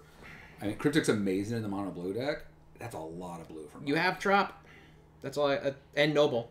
Yeah, that's a lot of blue. I mean, he's already got Urza, so he's going to end up with more blue, and that's fine. But it still just seems like counterspells out there. Like he has Spell Pierce, but yeah, he's got Spell Pierce and Mana Drain. I mean, he's going to have a heavy blue commit. Yeah, but the breadth of 1-drops in the Painter's deck in Legacy allows you to basically port over the majority of the good pieces. Okay. So it is. I don't think Vince is going to do that, though. But that's the only reason I bring up Chaos Defiler. It's a 1-of in the deck. Right. It makes sense. It's an artifact. You can weld it back in. There are shenanigans to be played, but you have to know to pivot into red at some point, away from like your blue picks. Right. I think you just. I mean, and red's really open here. Well, especially that side of red. Yeah. There's really no artifact destruction out yet. I wouldn't expect it until you start making picks like this as Vince. Right. And now you're going to say, I will kill you with Painter Grindstone. I have everything I need to do that. So adapt or die. And I think that's fine. Frantic Search from Nick, like just staying in his lane. I wonder, there's no way we see a high Tide. No, Tide's mediocre. I think it muddies the Brain Freeze combo a little bit. It does. It is an optional. Win more. Yeah, exactly. Or it becomes an optional package if you want to do something goofy with like. See, Trash, I don't know. Cryptic's, it's so good when it's good, but at the 3-mit blue, it's just inconsistent. She says that because of her name. Oh, okay. I thought that was Trash Boat. Sorry. No. That is. No, I love Cryptic as a spell. Yeah, that's like my darling wife who plays roller derby. Her derby name is Cryptic Kablam, and her number is technically CMC4. Nice. Ask her if she's ever casted one or what that spell does without reading it. Hey, it's because she only has the text list from the Player Awards. You're not wrong, but because it's mine. Yeah. All right. So Mason's. So the thing about Mason's very good at what he does, and he's like, all right, this is a read I could see Mason making. Earlier on, he's seeing that this land drum's not happening. Yep. No one's running hard. So he's like, I can go. Maybe I end up going 4 colors because the land run's not happening, and I'm gonna rattle off Mox Diamond 3 fetches. Yep. Like no one's even playing this game, and I'm gonna do crazy stuff. Yep. I like James Persist. Yeah, Persist is good. Really good. You don't have Grief, so you can't do like scammy shenanigans. We haven't seen Fable yet, but Fable does copy Archon and some other odds and ends, so we could see the rest of that, like the constructed package, kind of come together as a value engine. A card that Kyle should have taken. Fable will also be good for Nick. Kyle has now pivoted away from like the tier 2, tier 3 burn spells, and we're now seeing some very high impact cards with Legion Warboss, Goblin Rabblemaster, and now Beaumont Courier. Yeah, but Layla's still better. I'm not in disagreement, but if nobody's in the deck, we could just see Layla be floated. That's true. Or Mason could grab it. Yeah, I think like if I'm Kyle and I'm in that seat and I see Jake not taking a second color, my concern is that Jake might step into red for Legion of Warboss and Goblin Rabblemaster because those are very good cards in now a Boros aggressive deck. Because Jake hasn't shown a second color. Jake has the ability to flex like into anything at this point, even green. Yeah, and he has emerald, so the green is the easiest, obviously. Yeah. But like at this point, I mean, I'm Jake at this point. I'm actually flexing into the red. I would think so too. For the Comet. Yeah, there's also some very good options in red too in regards to the spells that are still open and available to you. I like that better than going blue and trying to be like ticky-tacky with like Geist of Saintdraft and like Vapor Snag shenanigans and that kind of green just doesn't seem to do too much for him. No, not right now. You would have you have a graveyard deck, two graveyard decks in front of you in Nick and James, so like Dryad Militant is okay. Yeah, and Endurance. I mean, he's got Rip. I mean, he's got it shores up a little bit if you like on the green. Now I do like this pick from Vince. They're a little early. Back-to-back crabs. The crabs. Vince got crabs. Again, he let the fetch run go by him for some stuff they should take. But the crabs are. So we're just looking to put cards in the graveyard for Vince. We just want to put our opponent's deck in the graveyard. Oh, there's Layla. Finally. There's Layla. Okay. Yeah. Thank Christ. Okay. Think the Blade Reforged. Ren Wingmare is not good. Yep. Swifty points out that Jake did take Ancient Tomb, so there's the opportunity to take Eldrazi as well. Yes, you could see Thought Not Seer come through. Yeah. Displacer seems a little too far-fetched. There's not a lot you're doing. You have one piece of equipment, so you're not really looking to take use of lost Containment Priest for the combo. Yeah. So no Dryad taxes, but Displacer actually like resetting like Stoneforge. That's what I'm saying. Like you have a little bit of the ticky-tacky play in front of you. Yeah, I thought you said Palace Dealer's hot. Yes, because don't forget Palace Dealer. They don't get the creatures back until they take Monarch. Yep. So there is that. I thought we might have seen Jake takes Seasoned Dungeoneer cost 4. You have the Tomb, so it makes it a turn 3 play. Right. We haven't seen Chrome Mox. We've just seen Mox Diamond, which is traditionally part of this. Now, one of the cards I have on my list that we mentioned why Jake going into Boros is for 4th Ear Lingus. Yeah, so this card this is was brought up by one of the online people to me. No, the card's amazing. I don't know if we have it. It's not been drafted yet. You'll have to type the whole thing in because it won't come up. Ask me how to spell it. I'm going to tell you no. It's like 4th of Cunnilingus. Now, this is a card from the Lord of the Rings Commander set, which is fantastic. And I was sworn to secrecy on this card, but you brought it up, so now I can say it. But so someone brought this card up to me from online. Yeah, there it is. 4th. I just want to bring it up so everybody can see it. E-O-R. Lingas! Exclamation point. Because they like to make it. There it is. Yeah, no, like that would be a beautiful thing to go into white red for. That card, actually, so I talked about the draft. I recently drafted Moloch in. I said it underperformed. I should have drafted that card. Yeah, in that Moloch spot. Yeah, you Minsk and Boo in this, and that's it. You're set. Yeah. Oh, there's Gobakon. Yeah. We have Flusterstorm from Nick, another good 1-mana counter spell with Spell Appears taken. So you look for what you got. So the 4th Ear Lingus is open for both Kyle and Jake right now, and both of them have the ability to flex into Boros, and I don't think that is a bad decision for either of them. This card is extremely powerful. It does a number of great things. When you reading the card almost sort of kind of explains the card, but there's some hidden power here when you recognize that you don't actually have to pay anything into X. Are we doing interviews or not? Yeah, we can do an interview. Sure. Who do we want for an interview, chat? Yeah, if we Mark, if you have the ability to put up a poll, that'd be fantastic. I want to talk about 4th Ear Lingus. So, 4th Ear Lingus, X red-white, you create X/2/2 red human knight creature tokens with trample and haste. Awesome. So there's some value up front starting with 3 mana onward. Now, whenever one or more creatures you control deal combat damage to one or more players this turn, you become the monarch. So this card can also bring in the monarchy. Yeah, right? For 2 minutes. No dice. I'm just going to take the monarch. Yep. That's part of the hidden power. You don't actually have to pay into X. It could be 0, and then you just attack with the creatures that you have on turn 2. Like, this is a legacy play, right? Delver on 1, Darcy on 1, this on 2, activate the monarchy, take it. Now, the hidden power here is that if you don't want the monarchy, if you don't think you can defend it... Close that down.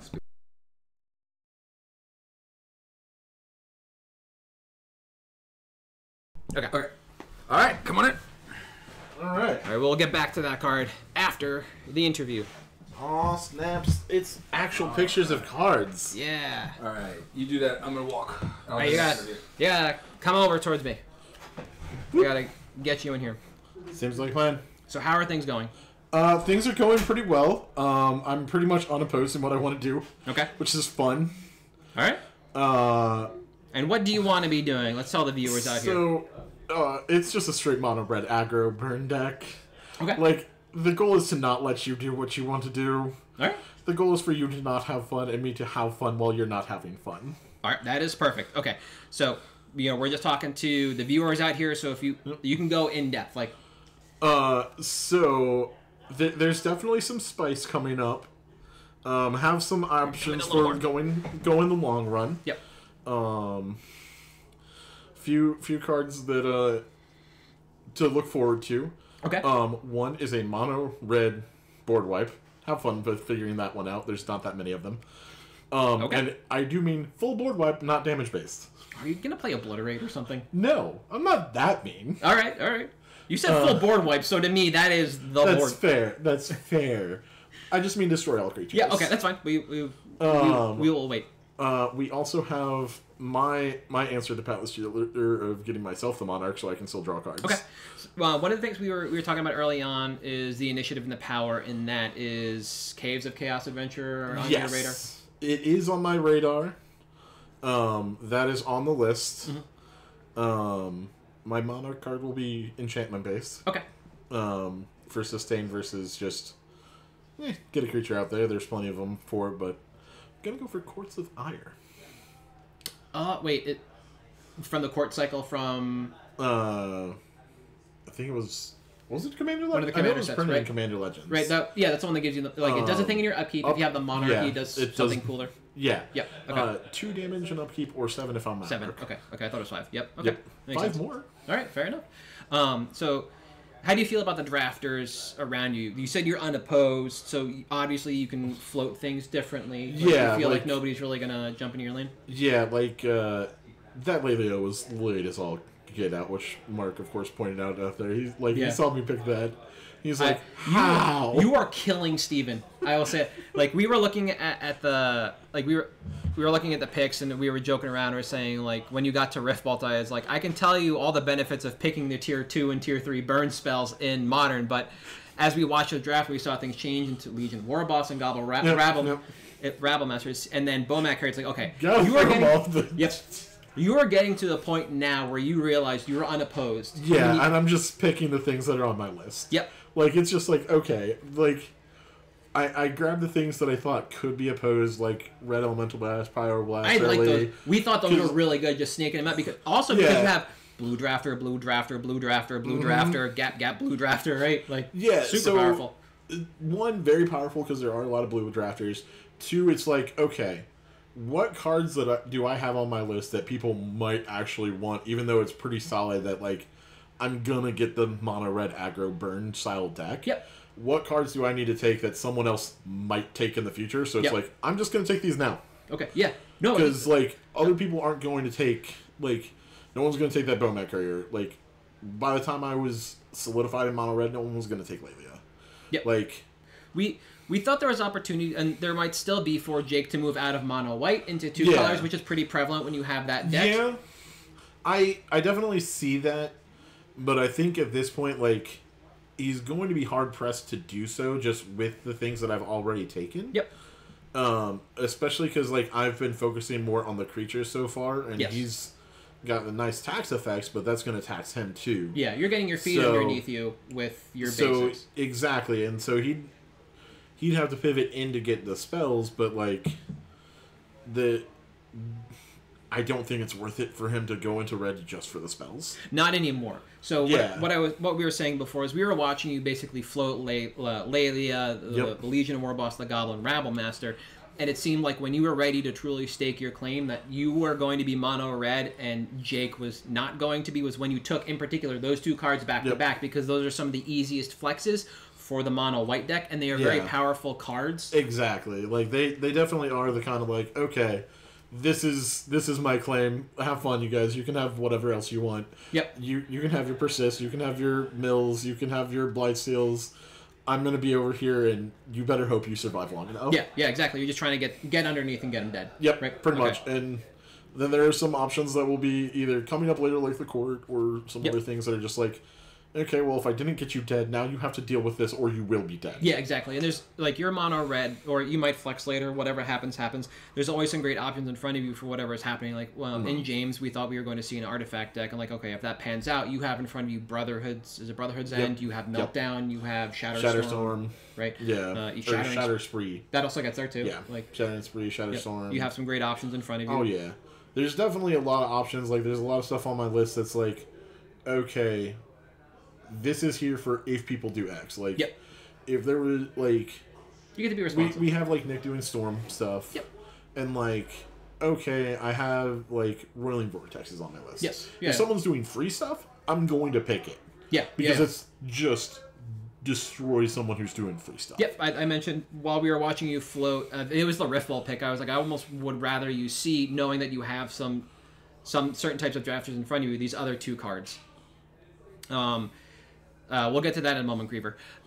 And so, like, because I was going to be responsive in your seat. I'm like, if I'm you, I'm watching what's happening in the draft. I'm like, okay, you guys want to go in this particular direction. You want to play this type of game. Here you go. And I'm just gonna like come right for you with some. Yeah, that's kind of gonna be the late game pick idea of, okay, I have my main deck now. I'm picking my sideboard, and I'm going to be picking it faster than other people. Yep.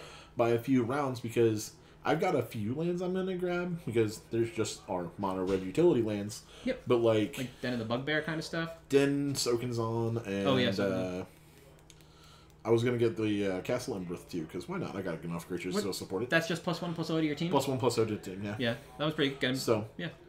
Get in there, get aggro. Yeah. Get them dead. Yeah, 100%. So, but like, I don't have to pick the fetches, I don't have to pick the shocks, I don't have to pick the dual lands. Yeah. Like, it's a 40-card format, so it could help to do some of that just to shave out. Like, your percentage points go up when you start playing fetches in the 40-card format compared to 60, your percentages go up. But at the same time, if you don't think something like Grim Lavamancer is something that's going to interact with your graveyard favorably for you is the way to go, then you can back down on that stuff too. Yeah, like, the only thing that I was really sad about is I did have Lutri on the list, and it was like, really, Cody? Yeah. Really? I mean, Lutri's the kind of card that goes early, good. especially in that deck, or if we have, like, the Is It Spells deck, Is It Tempo deck, it goes pretty early there. Now, the one thing I do want to know before we trade you out for Steven is, so you're drafting mono red here.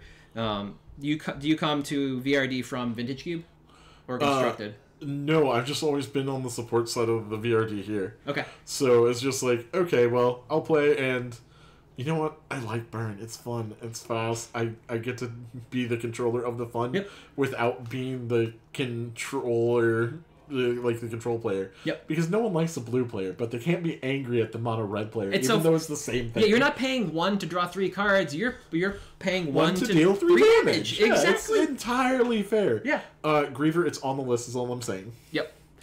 Who's the strong proponent of Robber of the Rich? Is it... I mean, Griever just posted about it. Well, no, there's also... I wasn't sure if it was you or if it was Levine. That's me. Yeah. Oh, yeah, 100% it is on the list. Awesome. Because I plan to be near empty-handed most of the time. All right. Unless I get Wheel of Fortune. And then I plan to be empty-handed until I play Wheel of Fortune. That's why you took it. Okay, we weren't sure if that was going to be a pick away from Nick or if, like Mr. Hagen said, just, I got no hand and now it's time to fill up. I've got no hand, boss. That's what it was. Okay. Specifically Legion War Boss. Yeah. It's like, Legion War Boss, I got no hand. Well, get one. We need help, boss. All right, I'm going to trade you out for... You got it. Be gone with you, sir. Are we going? I shall be gone. Are we going right back into... Yeah, they should be going right back in. Alrighty. Oh, yep. Yep. Alright, so let us cut back over to the draft. Alright. Yeah. Griever, so we made 2 or 4 of these MTG Cabalcast shirts to wear out to events. There has not been a huge ask for them because we go to so many varied events and our fans are spread that we have not made them available for sale, but you might be able to find them on Cafe Press because once you make a shirt there, it is... Stays forever. Yeah, or custom ink, actually. Yeah. And in both places, once you make a shirt, it is there forever. For next time we have an interview, we want to bring chat down, though, for interviews. Oh, okay. Because, like, stuff like it's Robert Witch was on his list. Got it. Yeah. But, I mean, obviously Robert was... All right, so this here and about, Vince was like, I heard you were talking shit about me. I said, no, I wasn't talking shit about anyone that didn't deserve it. Yep. There it is. But Mike is... So Mike expect a pretty hard shift into green for Mike. So Mike said he had some ideas coming in, but he saw that green was very open, so he kind of altered a little hard into green. Got it. He's not sure what to do with the tinker. He had the tinker, and he was like, I'm going to tinker away the One Ring. He's not even sure he's going to end up running it, though he may end up running a value tinker. We'll see. Yeah, it all depends on what you're able to get, because you have like half of one plan, and you're solidly in the Reanimator right? Yeah. But I expect him to be in a little more green. Yep. So that'll be interesting to see how that goes. Yeah, it also becomes an interesting sideboard card when you have both Kyle and Jake being extremely aggressive, and if neither of them have that like anti-protection stuff that I mentioned earlier. You tinkered like a portal, man. Yeah. Exactly. You can you can leave the One Ring on the board for those matchups or whatever. Like, it's difficult to imagine that the Reanimator plan works well with the One Ring plan, right? Like, because you want to be quick with Reanimator, and the One Ring kind of bloats it at 4, so it's like interesting. So he's going to expect more green out of Mike. Yep. Didn't get much else out there from people. We did overlook the Sensei's Divining Top that Mike has. Yeah, it's just solid value. Yeah. I think Top's at its best with like a Monastery Mentor. Keep playing it. Rebuy value.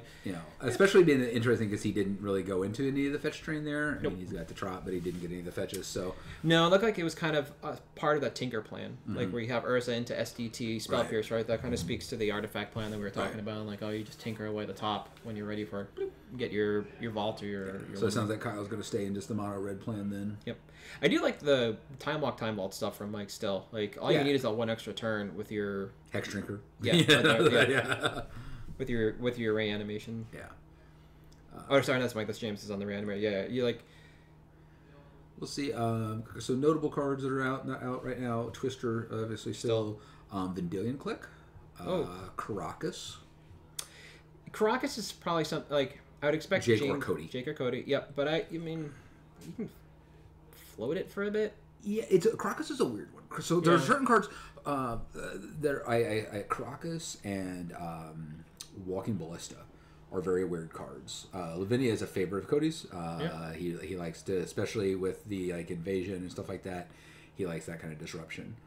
So Caracas and Walking Ballista are ones that either go super early. Yep. Like when someone wants them, they're hard to replace. And you go like Ballista. Like if you want Ballista, you can't replace it, so you can't risk it going. This is round 17. Or 18? Yeah. Oh, Snap hasn't gone. Thank you. That is. Ooh, pull up Snap. I want to see. That is going to be. Well, this is Snap. They're talking about Snapcaster Mage. Do you want to see Snap or Snapcaster? No, I want to see Snapcaster. I mean, I don't care about Snap. The real Snapcaster. I mean, look, if you're going to combo out, Snap is not a bad way to go. So yeah, Snap usually goes in 5. Wow. So okay. That is. A downshift. An oversight. Yep. So we've got the Blightsteel. We've got the Exhume. So we are solidly on the I'm taking all the really good targets. Yeah. And it takes taking Blightsteel away from Mike is an interesting play when you can only you can't Goryo's it back. You need Shallow Grave. Or Mason's just like, I'm gonna land. Yeah. There's the Fable. Fastbond's still out there. Yes, so Fastbond's the other. So Snapcaster, Fastbond, and Twister are the other normally like top 5-6 round picks. With Vince drafting the way he did, like it changes the dynamic on Fastbond because that's where I've seen it go. Is in the 8th seed a lot. You take Emerald into Fastbond. Yeah. Mike or Mason, it would actually. Traditionally, right yeah. Mike or Mason could want it here. Yep, Mason could go back-to-back Fastbond into Excavator or Crucible. Hey, you can just let those go. Yeah. You're going to get one or the other. Or even the new 4-mana one, which is... Yeah, that's great. So Jake is very... I was hoping to see some flex into a second color here. We have a lot of time to do that, and I think sticking with mono white... But, like, over a hush... There's cards that would go better now that have Windwing Mare, which often will end up in your board, and a Hushbringer, which end up in your board. Which aren't going to do much, right? Yeah, you're staying focused, not disciplined, and they're not always the same. It's if you're going to go into a red, you want the plat and the like the last two should be plat and Aaron Mason. Yeah, right? It's like accuracy versus consistency. Those are two different things. Being like those are both mediocre board cards. I've drafted Windwing Mare and it's set in the board and never came in. Okay, right? Like I've not drafted Hushbringer. I actually am a big fan of Strict Proctor. Because Strict Proctor will shut down lands coming into play.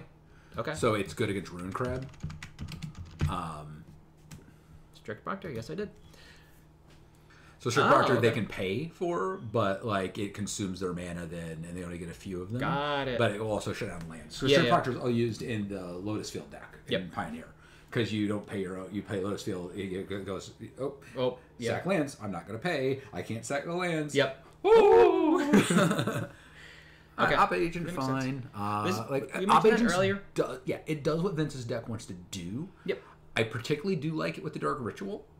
Because you can get them turn one, pass turn, and then they go fetch, and you go boom, kaboom. But it does what Vince decks want to do, but is up borrower. Here we have our first red pick, so it's gone. That flags the sheet. The sheet flags and says, "Hey, do that." Yep. And Vince goes, "What do you mean it's gone?" I'm like, nope, that was taken by Mike.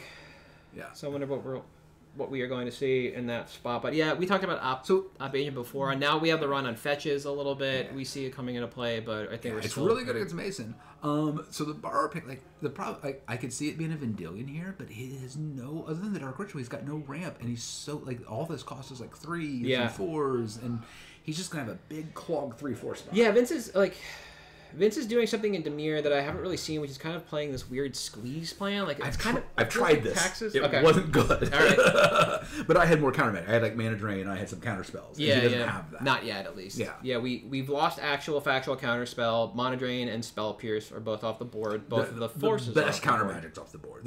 Now we're getting into which angle of bad counter magic do you want. Yeah, most of it's conditional at this point. Arcane Denials and your Mystic. Arcane Denial is actually pretty good for him.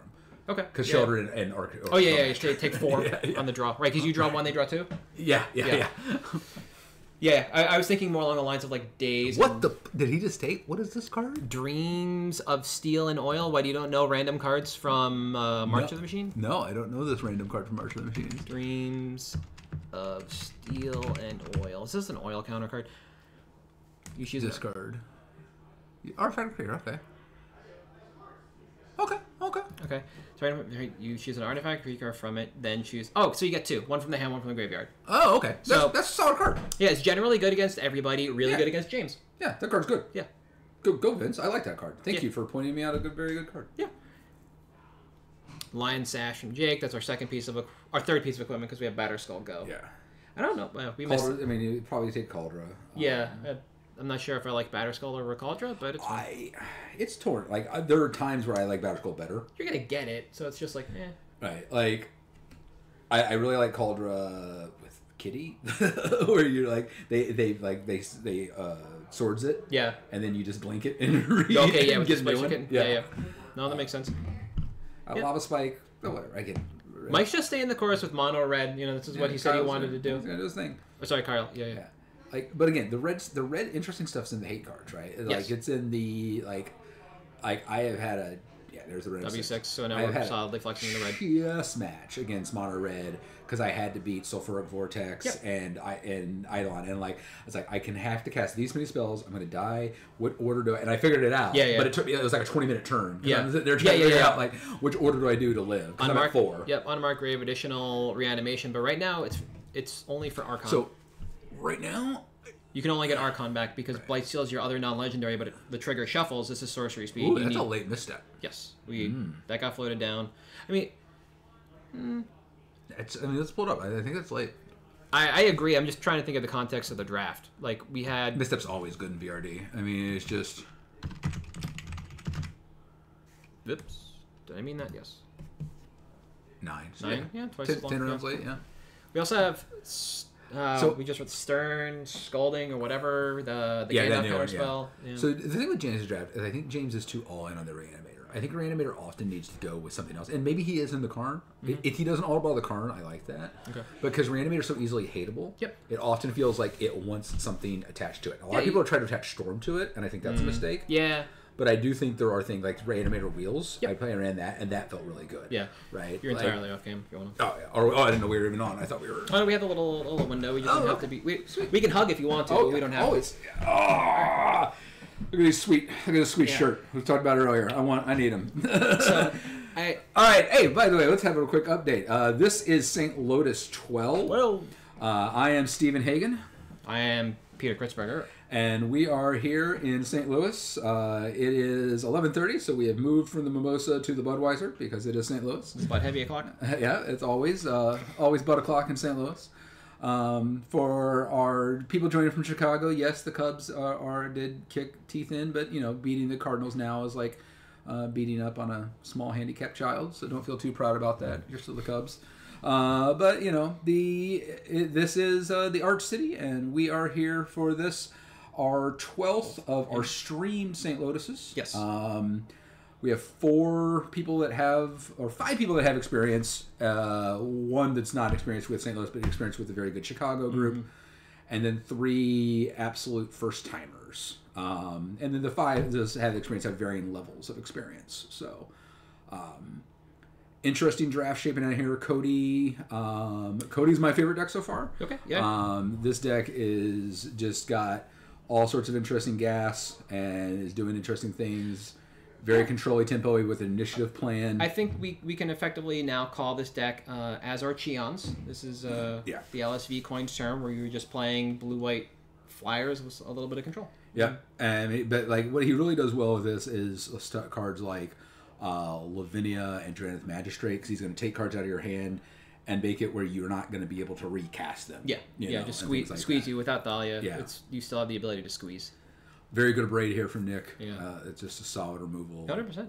Flexible. It's like there are a lot of nice flexible cards now where you can take it and you don't feel bad. It's like, oh, I have to take an effect like this. Yeah. But now that it's stapled onto something modal, it feels a lot better. It's just like a... I love modal spells in this format. We were talking about Cast into the Fire last night. It exiles an artifact, which means you can get rid of the ring if that was going to be a very powerful Cast is good. Yeah. But because it's especially modal, with the mono white. Yep. Because now it's modal, it feels a lot better to have to play an effect like that. Right. Boom. Mike with the Nissa leaning into the Simic plane. Who runs the world? Nissa. Who runs the world? Divest. Target player reveals their hand. You choose an artifact or creature card from it. So you're targeting yourself again. Yeah, IOK still out there, but if you're targeting yourself, again, he's going all in on this. I'm going to reanimate. I need to know what else Unmarked Grave is going to target, because for me, taking these spells that aren't instant speed is kind of befuddling. I would want Necromancy and I would want Shallow Grave to get back my Blightsteel. Right. Because right now, Unmarked Grave... Oof, there it is. Yep. Doesn't do that. Searing Blaze, a card that wrecked my soul in Standard and Modern many a day, but... Now, we have seen a run on fetches, so without some of those in the list overall, triggering the landfall on that's going to be a little interesting. And we have that's I think that's a little questionable. And even with fetches, we have seen that card kind of rot in a player's hand. I think it feels like a necessary evil. All right, this is Glow Rider. Again, like Ren Ringmare, it's most likely it's just not enough of a threat, and it's so easy to blow out. It's probably just going to rot your board. Yeah, and it's a 3-drop. It's just a card. Glow Rider was once a stud 1,000 years ago, and they're just outclassed. Yep. I thought Blightsteel was okay. So Blightsteel is not a trigger. Fair enough. Being mono white effectively taxing your own equipment when you have to play it always seems like a little antithetical to the plan, And I think there's just some better mono white stuff out there that you can lean into. Yeah. Like Lion Sash and Njite, perfectly fine. Right. Especially when you have both the two Moxen, Pearl Emerald, and Ancient Tomb. Great. But if you have to actually run out Batterskull, like you got to hard cast that, locking yourself out of that seems like you're asking for a tough time. But again, I think this is just one of those necessary evils that you've got to figure out. It's what are some other mono white? We'll do it live. We'll do it in sideboarding basically. All right, Vince with Marsh Flats. That's a solid. You can't hate that. No. I'm trying to think. We saw C go already. I needed to shave my head today. That's why I wear a hat. I took it off. Put that back on. Rip my mountain goats. There we go. So C is gone. I think Scrubland is also gone. Let me... Scrub? I don't think so. Nope, Scrubland is still here. Fabled Passage. That's an awkward one. That's an awkward pony. If we're only staying Demir, then these do make sense. You're just fetching your basics, so you're just taking it. But it still comes to play tapped. I mean, that's at that point. I'm not in disagreement, but like I talked with Kyle about, you start adding percentage points to your draws unlimited when you start fetching. So there is that bit of give and take. Oh, there's Robber of the Rich coming through. Honk honk. All right. White cards he should be considered. Well, he's not going straight humans. Then. No, this is not a humans list. He got Archon. Yes, he did. Sarah Paragon at 4. Okay. I think it's very solid. Adeline. Did Mason enter IOK into the wrong slot, or did James jump the gun? Because I just heard Mason bemoan that pick from the other room. That is a valid question. One of the two. Okay.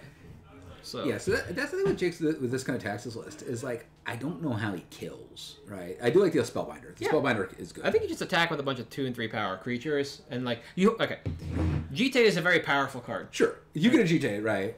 But if you, it's also enough that it can, a Toxic Deluge. I'm running this on similar to Modern right now, and I had more pumps. I got blown up by a Nightclubber. Someone. We mentioned all the hate cards available red. Brotherhood's End. Brotherhood End. A fantastic modal spell that will blow you out. Yeah. There just seems to be, there needs to be something bigger. Yeah. I'm not a fan of weenie unless you're pumping those weenies very big. I've ran blue-white humans, and that was good because you had enough disruption in things like Meddling Mage and Mariner. But mono-white just doesn't, I don't think the taxes do as much as you think they do. Yeah, I think it's too early to say that James is going to be mono-white. Without Legion, Warboss, and Goblin Rabble Master, flexing into Boros is probably a hard ask, even though we talked about Fourth Ear Lingus. So, there's the opportunity to still go blue or green in front of you. Yeah, but I don't think he looks very dedicated. Yeah. So. You've lost all the good black cards already besides Vindicate. And what's funny is with a mono-white and mono-red, here's the issue with the other issue with the mono deck, I think, and I don't think this is an untalked issue in the format with the mono deck, particularly when you end up in 2 mono decks, is that the 6 other seats reap the benefits, right? Okay, yeah. Like you're not challenging anything, so like you're in this mono white taxes list. People are like, cool, okay, I lost Solitude, I lost Swords, those are the things I really wanted. Like I lost Tomb, GTA maybe, but after that, we're just going to reap the benefits, right? Yeah, I see what you're saying. Everybody gets to refocus basically on what they're doing. Yeah. And you get to be dedicated. It's like you can have that stuff. Yeah. I'm going to draft some hate cards to blow you out anyway. I'm going to take Gloom. I'm going to take, something else. And we're going to be over here getting more powerful stuff. Yeah, the same thing happens, though, in Cube Draft when you look at this, too. When you have the mono-red deck and you have the mono-white deck in Vintage Cube traditionally, everybody else continues to reap the benefits, but you're still just a very strong deck. It's just, but you're not as strong because in the cube it's the set. Exactly. It's the set issue. It's like I'm doing what's been given to me.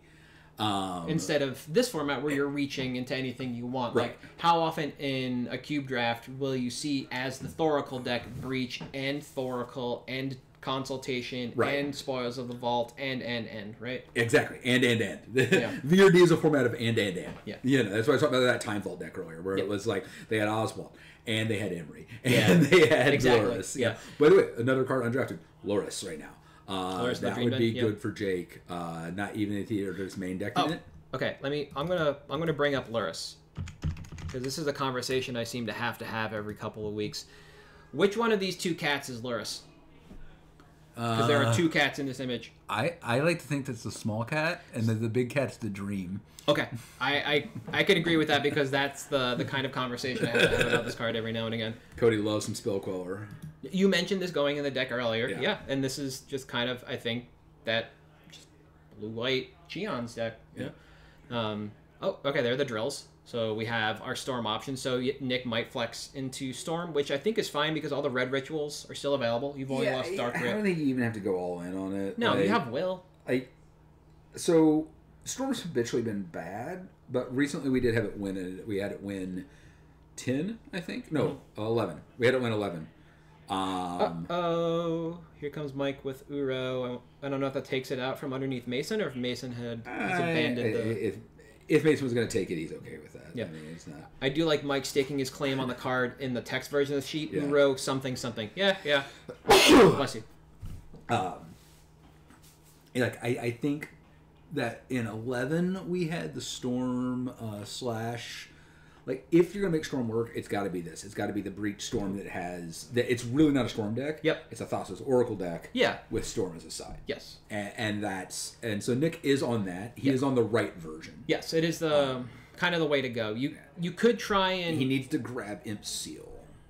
Is this Pioneer legal? I mean, Some of the cards are legal in Pioneer. Yeah, this is Vintage Rotisserie Draft. So technically, every card that is legal in Vintage is available. For sets that have been fully spoiled, we are just able to draft the Commander Masters Commander decks. Yeah, there is no ban list because there's no the ban cards in Vintage are all things like Dexterity cards, Chaos Orb, stuff like that, Falling Star, and Silver Border, some of the weird stuff from Conspiracy. Yes, yeah. I guess, Crusade, the racist cards as well, quote-unquote racist cards. Crusade, probably okay, but definitely blue racist card, bad, burn in hell. We did at one point allow some of the Draft Matters cards, but it kind of broke the format. Yeah, they impacted in such a weird way. Also of note, there was a rules change between 10 and 11 or 11 and 12 for... we are at pick 21. So first pick, we started with an Ancestral and then kind of went from there. Yep. Mark, you want to share the draft sheet again for the chat for new people? Yep. All right, there's the Endurance from Mason, which we thought Jake might be able to pick up if Jake decided to flex green. Perfectly crimulant pick here, especially when Mason is in all the colors besides white. So Sokazan before any of the good ones. Interesting that Beseju has not gone yet. Beseju who endures. This is the first channel lane we've seen. Yeah, today. Yeah. Beseju has been a top 10-ish pick most of the time recently. Right. Yeah, we can. Is there a comma in there? Beseju comma. Yeah. Beseju who endures. Yeah, usually around 11, so we are well past that. Yeah, so Beseju. So normally it's Beseju, Otawara, and then the white one, and then Takamara very occasionally, depending on... That's the black one. Yeah, and then the red one's Iganjo's the white one. Yeah. Really? Yeah, the red one goes undrafted because it's been like 2 drafts since we've had like the true red deck. It's always been blue X or red X. Right. It's never just been this dedicated. White blue, Bowmasters is new and splashy. We'll see if it stays at 2, but it's been very powerful. Yes. Initiative is one of the most powerful things you can do in the format right now. So just like in Vintage and Legacy, when in a one-on-one, it's pretty broken. Yep. So White Plume started the first draft it was drafted. It didn't get drafted immediately after it came out. But the first draft it was drafted around 11. Yep. And then it's habitually just kind of moved up to there and gone into that like 2-3 range. There's Otawara and Watery Grave for Vince. So now we have our fetchable duel. Sanctifier, in fact, very good. Core Firewalkers, he's like, hey, I'm going to double hate on... Yeah, I think... That's fine. I don't want to say Jake is solidly taking claim to mono white, but I think we are getting to a point. I love the Sanctifier's pick. I don't love the Core Firewalkers pick. The Sanctifier's pick I love because it's good, really good against 2 decks. Yeah, you don't have any fetches on Jake's side, so splashing into a second color is going to be very difficult, especially when Marsh Flats has been taken from you now, so you're effectively out of black. Mace is, I think, the only one that's still out there. Yeah, so I love the Sanctifier pick. It's great against James, and it's great against Vince, and... it's good against Vince. It's good against Kyle. It's good against James. It might be good against Nick. It can be decent against Nick. Yeah. We need to see I don't love the Firewalkers pick. There's other cards that do that, and you could do that later. Mason still Mason loves some lands, and if people are gonna. So one of the things that's interesting in the face-to-face versus the onlines is in the onlines lands typically people go with the land runs. Lands are not this available. But I've seen over time that Mason will very happily, if you let him play with lands, he's just going to take them. Take them. Yeah. Why not? Like, they're your bread and butter for you need lands to play this game, so just move in when you can, especially if any of the high prior targets you still have just seem to not be on anybody else's radar. So we keep mentioning Comet. That could very well be in Mason's list, but it doesn't look like anybody's going to flex in. So with looting, we're now in blue, black, red Grixis? Yeah, Grixis Reanimator. So I wonder with those first 5 picks, is he gonna run those or not? You know, We'll tell on if he runs Karn. If he's gonna run Karn, is if he ends up grabbing Lattice at some point. Okay. Yeah. Yep. Oh, Chrome Mox. Oh, nice grab on the Chrome Mox. Oh yeah, that takes it away from Jake. That's something I mentioned earlier. And then the Metamorph that I mentioned.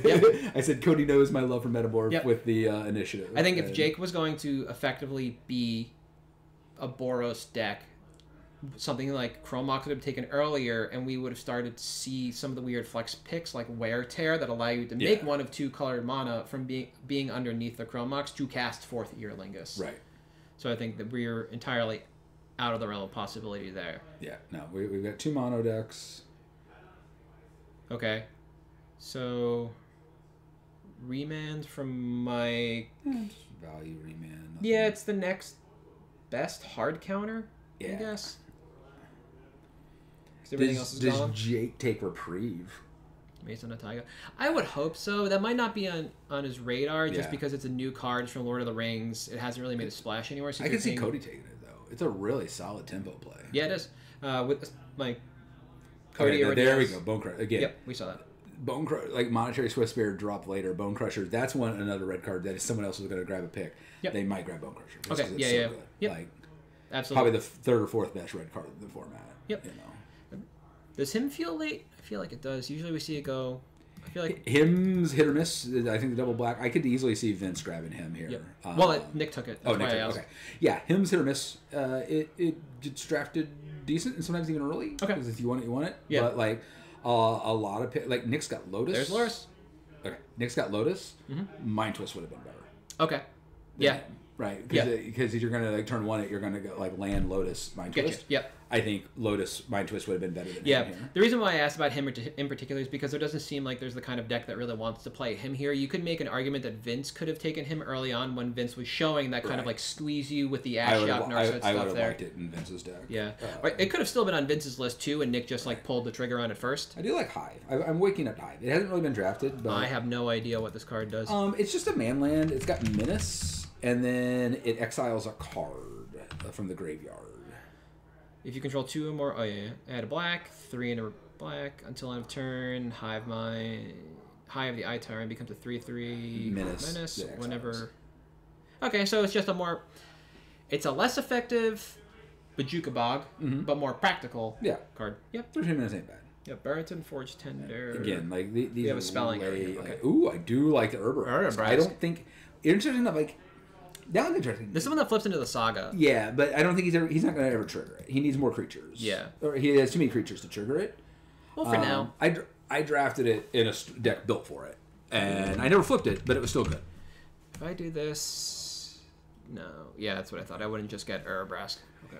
Yeah, you have to. You can, if you hit the thing, like it should bring up all. Like there's a way to bring up all of them, but it's weird. Like okay, yeah. If we scroll down, not enough. Yeah, that's fine. Okay. Okay, there's Mox Opal from James, so we are sticking with the artifact plan. Mason loved that late Veil of Summer. Oh, yeah. So good. Archmage Charm, so Mike definitely is like, okay, if I'm doing Cryptic, I might as well do Archmage Charm. Yeah. Like, you're seeing a very light green from Mike. Archmage Charm is one of the best less drafted cards, because kind of like Cryptic, because the triple blue. But oh my god, is it so It's so useful. Right. I love Cryptic and Archmage's Charm just from a gameplay standpoint, because it's like, what do either card do? If you ask somebody, and they might not know all the modes, but they'll give you some blue modes. Right. Like, both cards just do blue stuff. Good cards we're not going to see this time. We're not going to see a Dak Faden. I don't think, because Nick's the only one in blue-red enough. I don't think James is going to want it. Though, actually, James could take it, because it loots. Yes, he it can does. Target himself, draw 2, discard 2. Yeah. Like, James should take Dak Faden. Dak Faden would be really good. It might be a float. I don't know. I just think he's not thinking it. Dak's fallen off recently. I think people kind of forgot about it. Yeah, there's a point. I don't want to say there's a point in time where Dak just seems to be not like underpowered, but Dak is one of those that he's either amazing or miserable. In my experience. Yeah. Like I drop it, I steal your soul ring. Yeah. I'm doing a strut and a thrust. Yeah, but it's just like, do you want that, or do you want daring skydiver or merfolk skydiver, whichever one that is? Demon skydiver. Woo. All right. Oh boy, this arrived. It has arrived. It is wider than us. VR. So the Pointosaurus, if you're ever in St. Louis and you want to get a $500 reward and you can eat the world's largest delivery pizza, go for it. But this just means that our Pointosaurus hath arrived, which they will be starting to snack as we slowly approach the Pack 2 break here. Yeah. Defense grid from Nick. Solid defense grid, yeah. Good sideboard. You know what you're doing. The rest of your cards can probably be floated, so now you want to take your protection. This is a range for good sideboard cards. I mean, this is a time where you're just like, where you're a heads-up drafter, you're And that's good. That shows that Nick's thinking about that. Like, you know what? I don't have to focus completely on my main deck. Because a lot of people, newer players, it's just all main deck and then sideboard. This is the difference between focused and disciplined. Jake is being focused and focusing on the plan. Nick is being disciplined and now noting that it's time to shift into taking some protection. I think Jake is actually disappointed a little bit because these real cards, he's not main decking Fortunder. He's not main decking any of a Sanctifier or Core. He might be main deck Sanctifier, but not Core Firewalker. Yeah. So Jake's doing it. He's still just doing it within the focus. He's in that middle ground. Yeah. Okay. He's not reading the table enough, I think. Yeah, and that's fine. That's something that comes with experience. Like when we were talking to Kyle, when I was talking to Kyle, we thought Kyle was not reading the table, but in fact, Kyle was reading the table. And that swap over to Legion War Boss and Goblin Rabble Master was when Kyle knew that he was going to be the red drafter at the table, and he wanted to put his stamp on that. Okay. Now it was time to say, I'm here in red, get out of my lane, if you were thinking about it. So instead of doing that a little earlier and possibly throwing people, he wanted to kind of ease in with the defensive spells. Heading out to a barbecue. Again, if you want to visit, Teferi, Hero of Dominaria. If you want to visit St. Louis, that is something we have in spades. It's good barbecue. Oh, yeah, for sure. For sure. So we have no ramp from Andy into the 5-mana Teferi aside from Chromox. From Cody, yeah. Sorry, from Cody, yeah. Yeah, wow, but he's controlling the game. He doesn't need to ramp that hard. Ooh, Scheming Fence. And he might have ramp when he's Scheming Fences your Mana Crypt. Yep. That's an interesting one. So there's the High Tide. That's... So Scheming Fence is interesting. It does do interesting things like randomly steal a Volt, shut off a Volt. But it's pretty solid. It just shuts off mana rocks and takes it. It can shut off combo pieces as well. Yeah. Okay, so we have High Tide from Nick, so we are going to be casting some spells. This leads into the Tendrils portion of things. Yeah. So the issue with High Tide from Nick... Well, he's got the Volcanic Conceal. It's like, does he have enough duels? Because I think this deck, if you're not mono blue, you just need to make sure you have enough duels to make the High Tide really work. Exactly. Because you are in 3 colors. Yep. But you have Will, so you can do some weird things where with a minimal amount of cards in graveyard, but a maximum amount of cards like Frantic Search that untap lands, you can cantrip a little bit, High Tide, Will, High Tide, and now your islands are making 3 instead of 2. Right, so there's some interesting value plays. I still think High Tide's a little win more. I'm not in disagreement. It's just there definitely are some plays, especially at the breach and the. Yeah, it could also be a flex plan into sideboard stuff. Like there's the Stern Scalding. Nice. Hey, there we go. Like if we wanted, we see a lot of graveyard hate. So if we wanted to step away from Underworld Breach combo, High Tide allows you to go from hand. Right. So it's just a same thing with Tendrils, right? You're going to go from hand.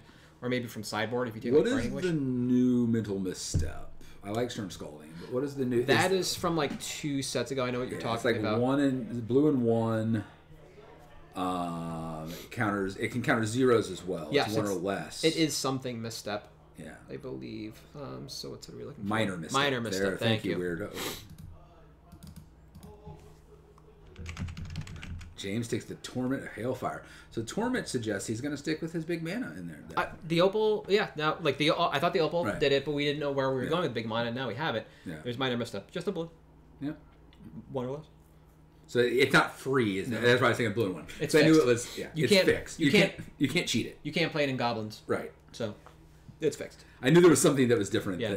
That's how they patched up that card. But it hits 0. Yeah.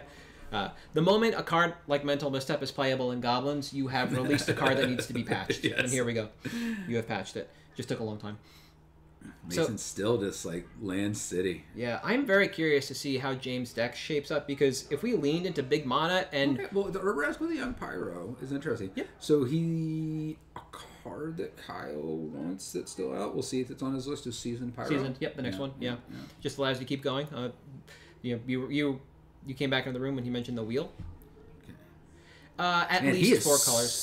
Super hating on the red. He's just like, Kyle, I will not lose to Kyle. Is what he's saying.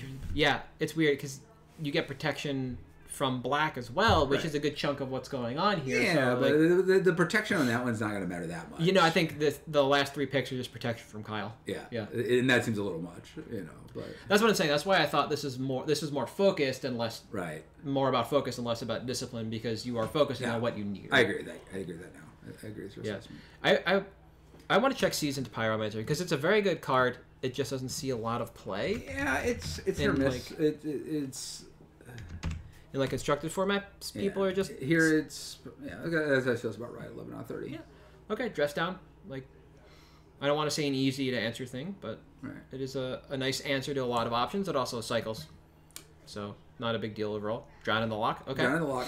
He doesn't have the fetches. Drown in the Lock habitually underperforms. It's one of those cards that it's like super high ceiling, and then drops off really fast. But we have crabs. This is true, but he's not targeting himself with those crabs. We don't. But what if he is? He's not. Maybe. I don't know. It's a good question. Vince does have crabs. That's right here. Exactly. That's what his ex told me. There's a lot of opportunity when you have crabs. Yeah. So, I wonder. We wouldn't see like some kind of Death Shadow thing. No. Drown in the Lock is often it's drafted a decent amount. It looks really good, but it's just like every time I have it, it's stuck in my hand. I'm a card short of what I want it to do. You know. Soltari Priest, protection from red. Hey, it's got first part relevant, second part more relevant. It's got the keyword shadow. Yeah. You want to know how we're winning a game? He is not losing to Kyle. Jake's just decided that. I wonder if he just stared Kyle down as he typed that in. He's just eye fucking him in there. Yeah. It's ridiculous. I think Mason's gonna go 4 colors at this point. At least, he's got the lands. I mean, he'll have a baby splash for something. I mean, it looks like that the blue will be the baby splash. Maybe even just splashing just for the Oko. Yep, that's it right now. We have. He has the Old Breacher he wants it, but I could see him going just for the Oko. Yep. So the only thing that's missing would be Comet if Mason really did want to just go with like some Planeswalker shenanigans. Yeah, I don't know. I have a feeling there's going to be some ridiculous big hit coming up that we did not foresee from Mason. Yeah, like he's going to have because his list kind of looks like he would have wanted the Nissa if he wanted to go Walkers because that gives you that kill. Yep. So I just imagine some massive. There's going to be some creature that we're just like, oh my god, how did we not? Yeah. No, I get that. So I like.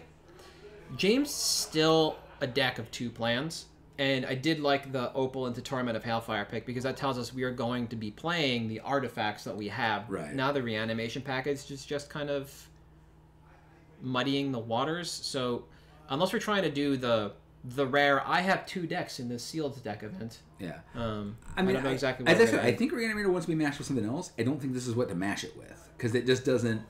Torment of Hailfire, however, okay. This actually. He picks Animate Dead in round 20. And in my mind, I'm going, Dragon. Right? Torment of Hailfire does require a lot of mana to win the game. It does. And if there are 2 cards that make a lot of mana, it's Animate Dead and World of Gorge Dragon. Ah, Burning. And there's a Snapcaster. Oh, my. Mike someone finally realizes that Snapcaster and is out there. You get enough blue cards that draw, yeah. And I think Cody's probably. I feel like Cody's got the, the ancestral. So I feel like Cody's probably like, oh my god, how did I not see that was out there still? Yeah, Mystical Tutor from Nick. I wonder if we'll get a Merchant Scroll in time. That gets instants, right? Or is it just sorceries? It just gets Merchant sorceries. Scroll, just sorcery. Yeah, okay, then we'll probably pass on that. It's a far bigger, reach. Yep.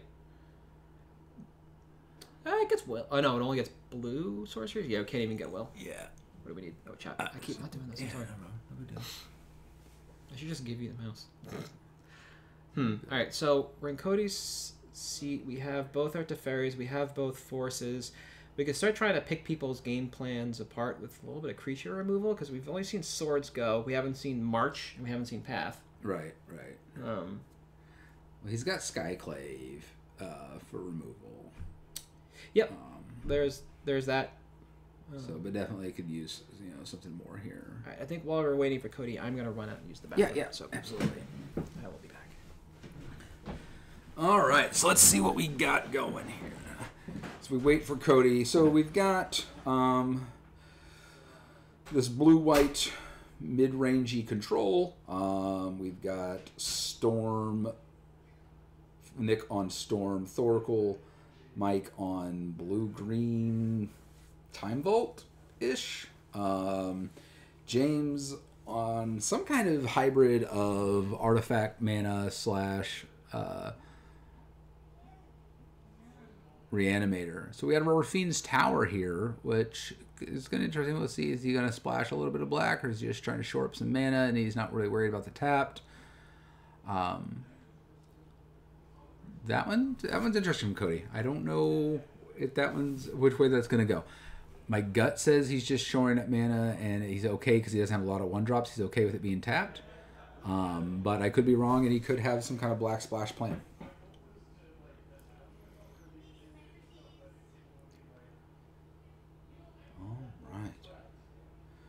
Well, again, welcome to St. Lotus 12. We are in round 28. We are about 4 stops from the break. Yeah, that's what I say. I agree, Wandering. Like, I'm guessing he's got to go for a black at some point in there. But, Weirdo, Mike, it doesn't have to be Tez. Like, there's so many untappers that you don't need the 5 mana. Tez is definitely a good one. The issue is there's 2 keys. There's the guy that does the same thing as the key. Like, you can float your keys pretty late. The chance that somebody hate picks it is so small. And if they do hate pick it, okay, you just take a different key. The thing of the keys is like hate picking it, people often talk about, but it's really just a bad play.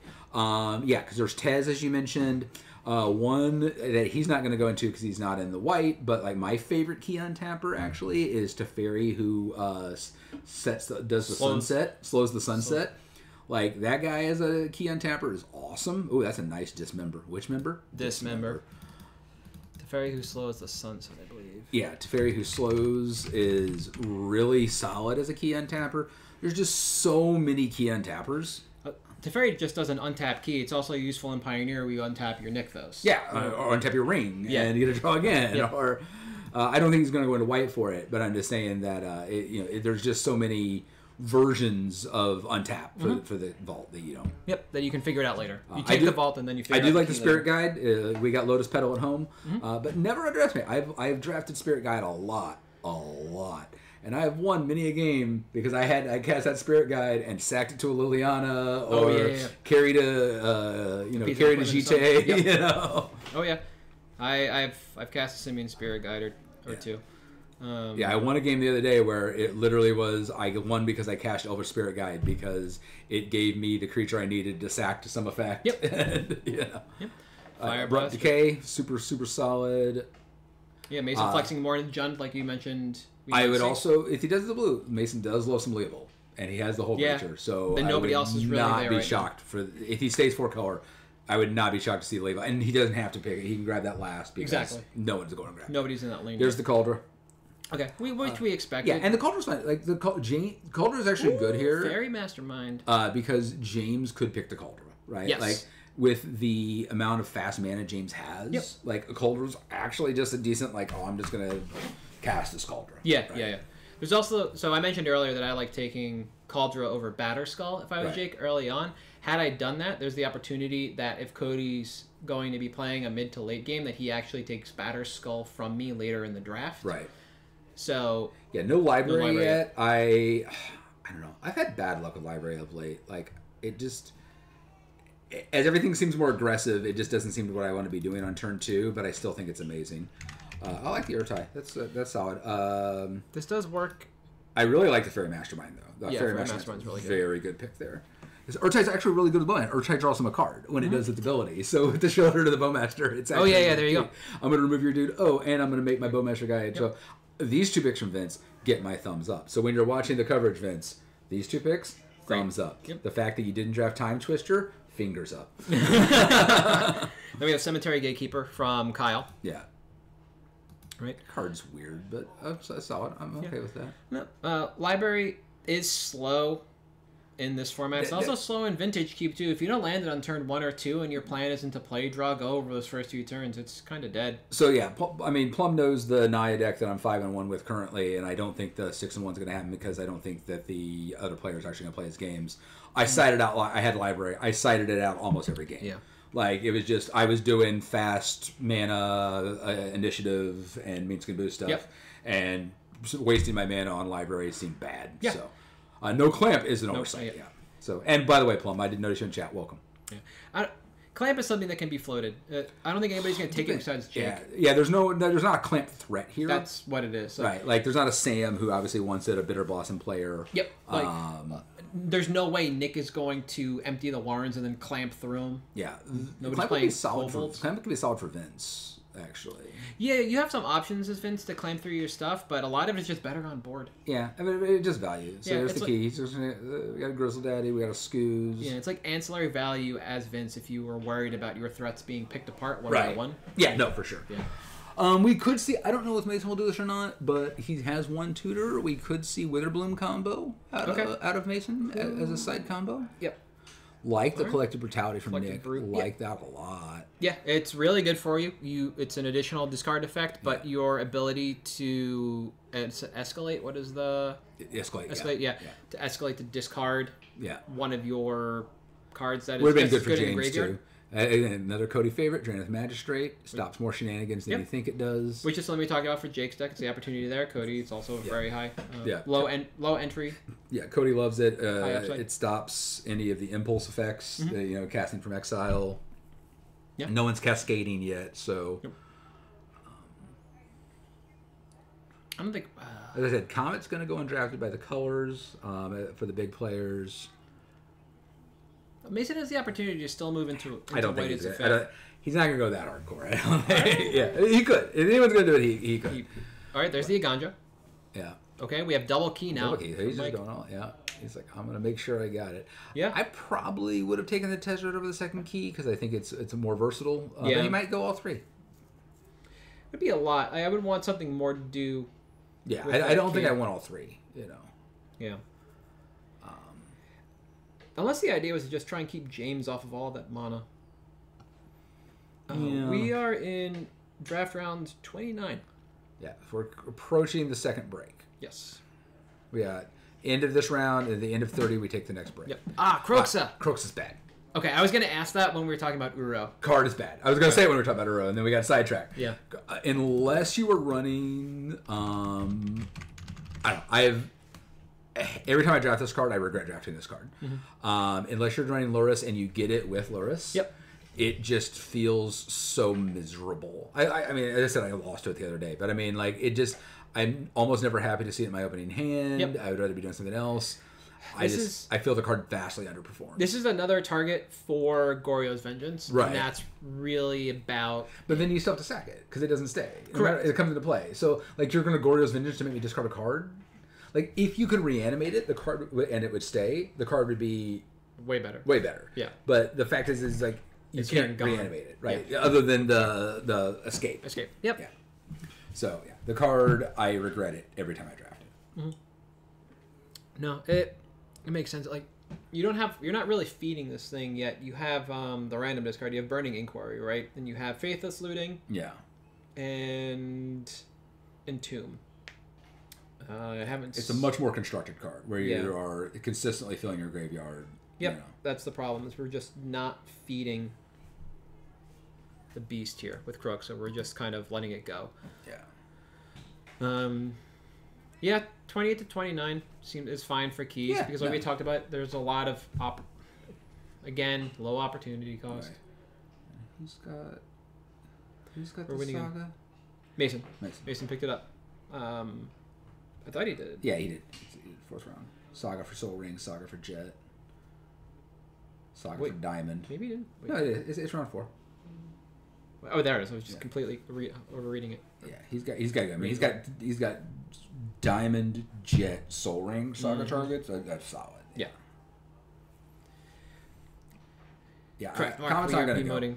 Comet's not gonna go. It's. There's just not a red-white deck. I don't think it wants it. I don't think Mason's going to go a 5th color for it, so Comet's just going to go to the no one's in that color combination. Mm-hmm. In my mind, Kyle or Jake should have gone into the 2nd color, and it's just too good to not have that, especially Jake with the Tomb. Yep. Because then you can turn to Comet. But unless he surprises us.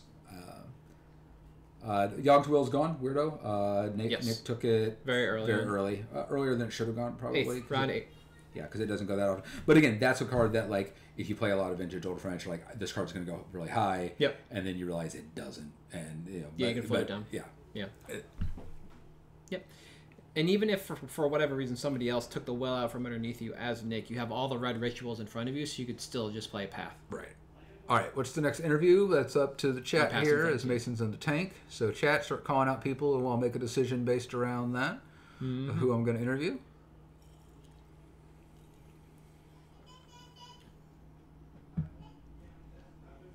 There's a label. Yeah. See, I thought he'd float it longer, but he's just like, nope, I'm going to take my boy. Oh, maybe he's worried that Vince is maybe he's going to take the Twister now. Maybe he's going to be like, pick 45 time Twister. We're getting there. Can we look over the deck list real quick? We don't have their deck list yet until, I think they went that screen. I was going to just dump this in the chat, right? Want to dump the link? Yeah. Boop. There you go. There you go. So that is the spreadsheet. So you can follow along. I don't know why Mason wouldn't play Sylvan Library. We'll see it. Caves of Chaos Adventure is a card that Kyle mentioned. Yeah, okay. That's a good one. It's coming in. I mean, it steals. He's not speeding it out, but it steals the initiative, or it introduces it to the game. Both are very powerful. Mm-hmm.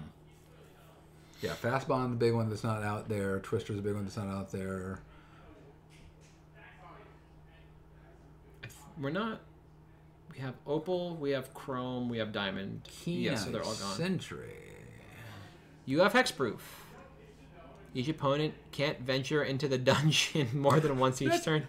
That's a saucy hate card. Or more than once each turn. Though, yeah, first Jake was looking at Kyle. Now he's looking at Cody. Yeah, but Cody's probably only venturing once anyway, so... He's got the 2. Yeah, but I mean, you're not going to do... They're mostly comes into plays. Exactly. What are you going to do? Like ephemerated as Cody? It's better... This is better against the traditional venture, where you're doing it multiple times a turn, where initiatives, not always, but more often, just at the start of the turn.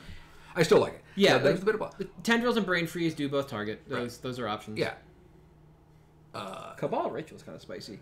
Thieves Guild Enforcer, not a clamp to go with the Bitter Blossom? Not yet. You can still be floated. Yeah, no, for sure. What does Thieves Guild Enforcer do? That's the mill. Whenever a rogue ETBs... Oh, it's not bad for Bitter Blossom. Damage. Yeah. Your Bitter Blossom comes in, it's going to mill for every rogue that comes into play. Oh, I had it. Court of Ire, that is the card that Kyle mentioned. I don't like Court of Ire because it's 5. I do like the courts in general. Yes, like the White Court in particular. Yeah, I thought it cost 3, not 5, but if you're looking to play a longer game, it kind of makes sense. Yeah. Right. Yeah, I don't like it because it's 5, but I do think that the blue court's good. I think the green court hasn't been explored enough yet. I think that's interesting. That's definitely to me like a very fast bond explorer monobonds kind of card because you're just like looking to dump for Field of the Dead basically. Right, but also like when you have everything at show and tells basically, right? Like you can put a creature into play instead of the land. Oh, that's what. So when you have Monarch, I thought it was 2 when you had the Monarch. Okay. Yeah, no, it's like put a creature into play. Yep. So that's why I think it should be explored. Yeah. No, Spirit of the Lab is like another that's another pick that sits squarely between focus and discipline, where Jake is just kind of now riding this line of like sideboard cards. I mean, I think Spirit's main deckable. He's still he's just a pyroclasm away from just crying. But we're still in that problem area of all these creatures have like 1 or 2 toughness. We saw Pyroclasm go. We have Bowmasters out here. The best sleeper is Deluge. Mason Brotherhood End is still open to a handful of people too. Like a lot of your picks are very like. And he's got no lords to make the puppet. I think the deck wants lords. Yep. In some way. Gobakhan was taken from you. Yeah, Gobakhan. Right, so that could have just been that's a free, quote unquote, free lord. It's a good lord too. Yeah, because it's counters. Yes. Yeah, it's wicked good. All right. I wonder. There's no like. Okay, so we're still missing. We have the strip mine. We're still missing fast bond. We are still missing a land recursion engine in a crucible style effect. No one else is grabbing those. You can grab either of those. So there's the Ass Trophy. So we're still kind of swing and a miss on the opportunity to have. Or he made a sacred value strip mine. Yeah, I don't. Depth combo's too much. I don't see him going depth combo here. But nobody else would either. Yeah, it's fine, and that happens sometimes. Okay. It's just like Hexmage is a powerful card on its own. Right. I would expect Hexmage is actually underdrafted, underexplored. I think so. Yeah, Plum did not have good luck with lands in this last draft. No, Selfless Spirit has a perfect Time Spiral, but not. We have High Tide. Okay, but we don't have Twister yet. Still. But yeah. I know the untap. You're right. We have frantic series too, right? It makes sense in that deck. Yeah. Now we're going off from hand. Yeah. That's what this is. We are going off from hand. Yeah. We want to be Bryant Cook here. We don't want to have to rely on our graveyard. We want to go direct from hand and sideboard. Right. Okay. That makes more sense. I mean, right. The Infinite Gyre because it reshuffles, so we're insulated against Nick a little bit if he decides to go Brain Freeze. Or Vince. Yep, Vince. Except for Vince does have the Ashiok, which is... But it is also channelable. And the Twister. Oh, finally. Cody, all right. Gets it. All right. Who picked up channel? Let me take a look at this. Yeah, let me go bathroom real quick, and then I'm going to call in Mason. You can start, then we'll double up the interview. All right.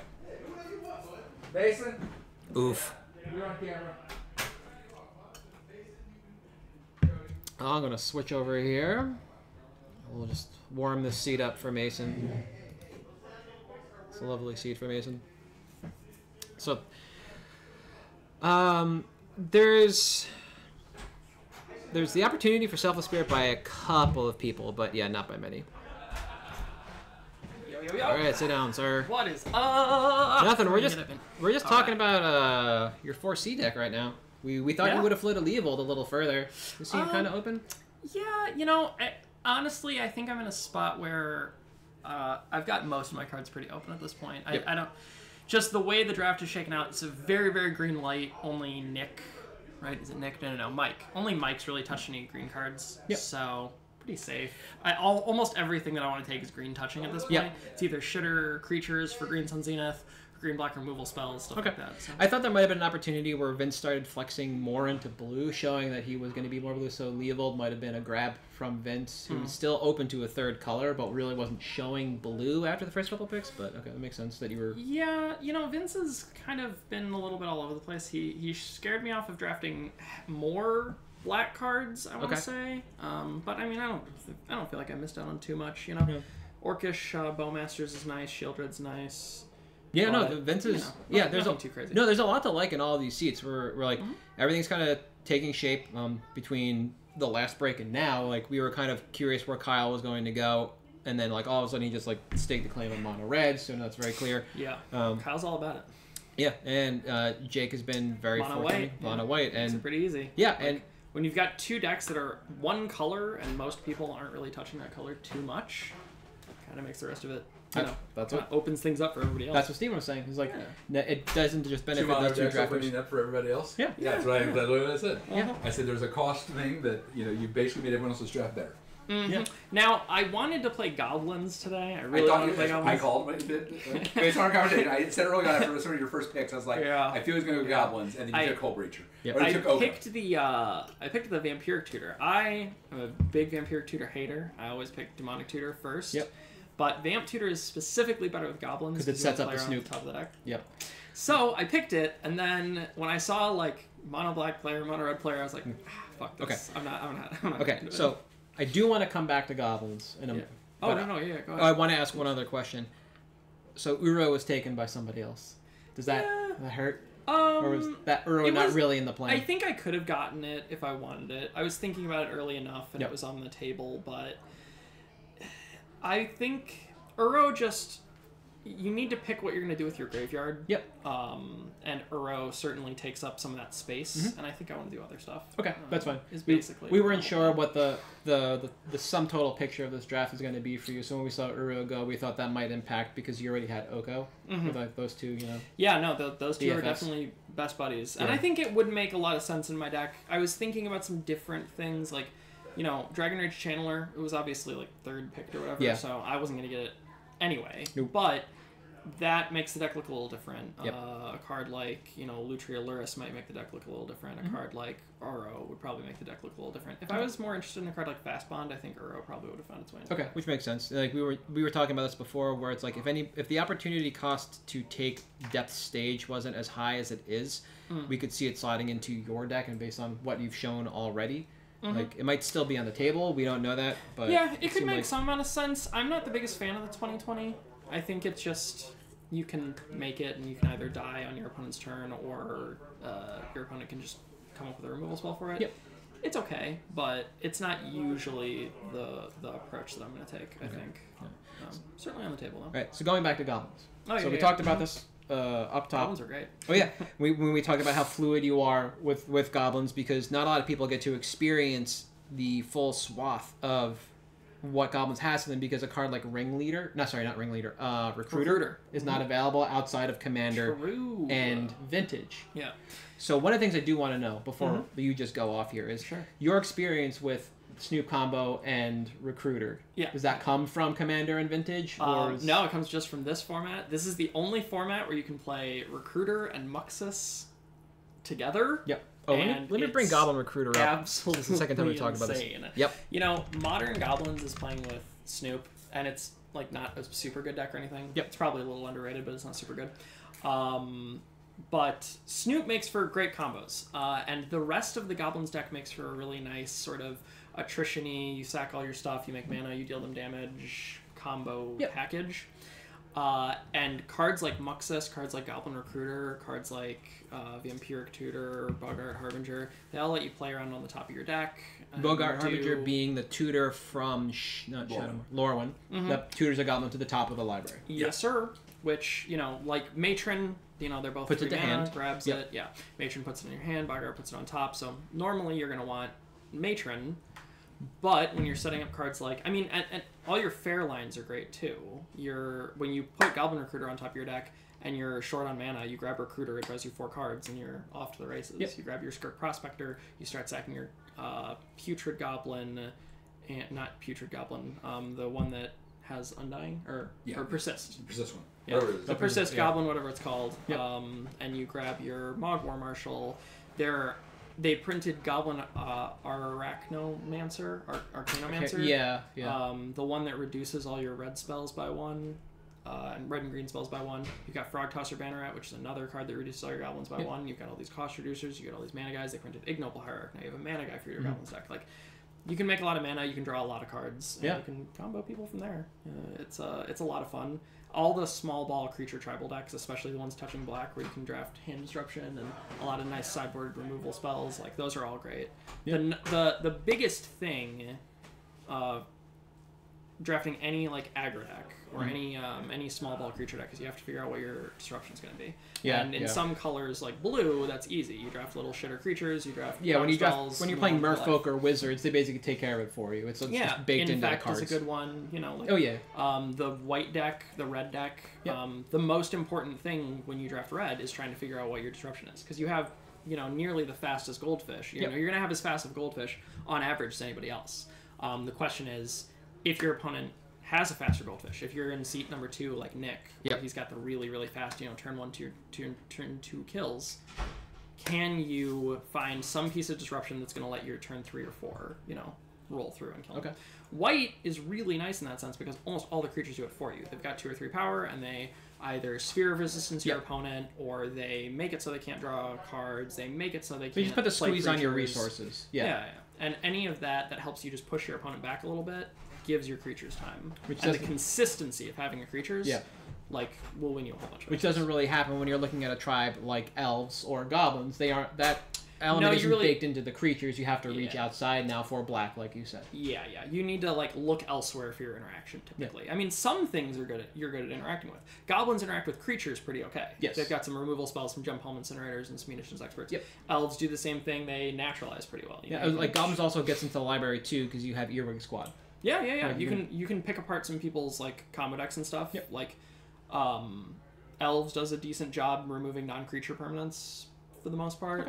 Even messing with some lands and things you got that. Rex Sage and some other names. So it's kind of like anytime if you want to draft those kinds of decks, those creature typal decks, you want to just kind of look at what the combo decks are and how you're going to fit some disruption in there to work on them. But instead, I just drafted Saga and Oko because I thought they were really busted and people didn't pick me up. So we noticed that you took Saga very high in the draft and then figured it out. Okay, fair enough. And then figured it out later. You already had the Soul Ring, right? Yeah.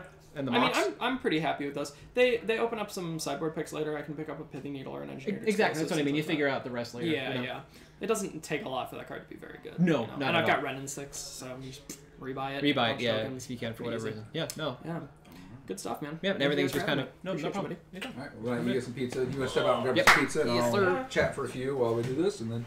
Are you sending in another interview? What? Go and get somebody else. No, we're good. Yeah.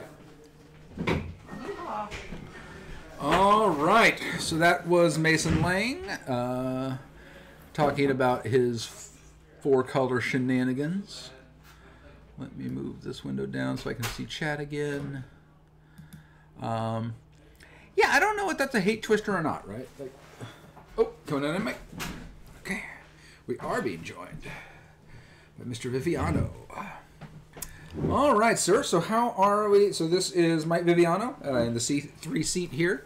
How are we feeling about our draft? I have mixed feelings about the draft. I kind of floundered around early on, but I feel like I eventually found something that was open. Okay. Like nobody was really taking green, and nobody's really loading up on counter spells, and I just figured I'll just do the boring old counter spell, and eventually take infinite turns with time vault, and figure out how to win from there. I mean, once you get infinite turns, you can generally figure out how to win. It don't take much, We're also trying to maybe sneak in the ability to just channel people out, or something. Yeah, you've got Hex Drinker is a pretty solid channel. Tinker is in the deck. It's not. I think. I feel like a lot of the payoffs got taken by a few other people, but I still think I'm gonna play it just because it kind of has the ability to sneak up on people and just accidentally win the game. Yeah. Plus, also, is pretty relevant. Is the way to get rid of the One Ring if it's in play. Okay. Because the One Ring will kill you eventually. So having ways to get that off the battlefield. That's why I took Cryptic Command, because I can counterbounce it. Okay. So I took Brazen Borrower because I can. Can Brazen target? Brazen can only target their stuff, right? Oh no, is that right? Yeah, I think you might be off on that one. Okay. But I mean, it's still a good creature, but yeah, no, it's still amazing. I mean, the card's still nuts.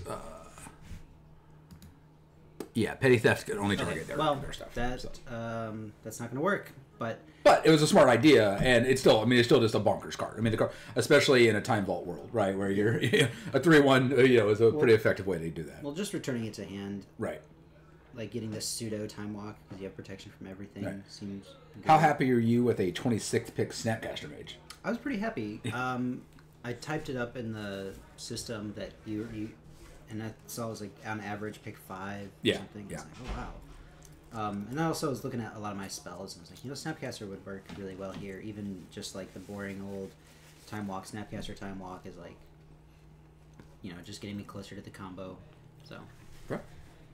And then I took the Ulamog because I wanted I wanted to have the option to just go channel Oops I Win, but also I noticed Vince had committed pretty hard to the milling out plan, or at least the Painter Servant combo. Right. And so just having a Silver Bullet, at least for that one matchup, would be pretty good. And plus, it's not that hard to cast in the deck. With Nissa, it's not that hard to get to 11. Yeah, this is really good. Or Mana Drain, and of course, channel itself just generates. Anything you missed or that someone else grabbed that you really wanted?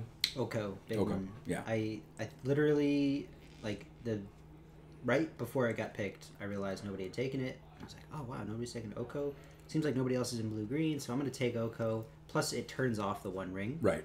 So I was very excited about taking Oko, and then Mason kind of just realized at that point, it's like, hey, no one's taking Oko. It's really good. I'm going to take it. Yeah. Had I been paying attention, I'm trying to find where it got picked. It got picked in 6. Okay. Yeah. So it was the comeback. Yeah. So 1, 2. It was coming this way. Yeah, it was coming this way. Yeah. So going One Ring into Oko would have been pretty sweet, but Oko into One Ring might have been better.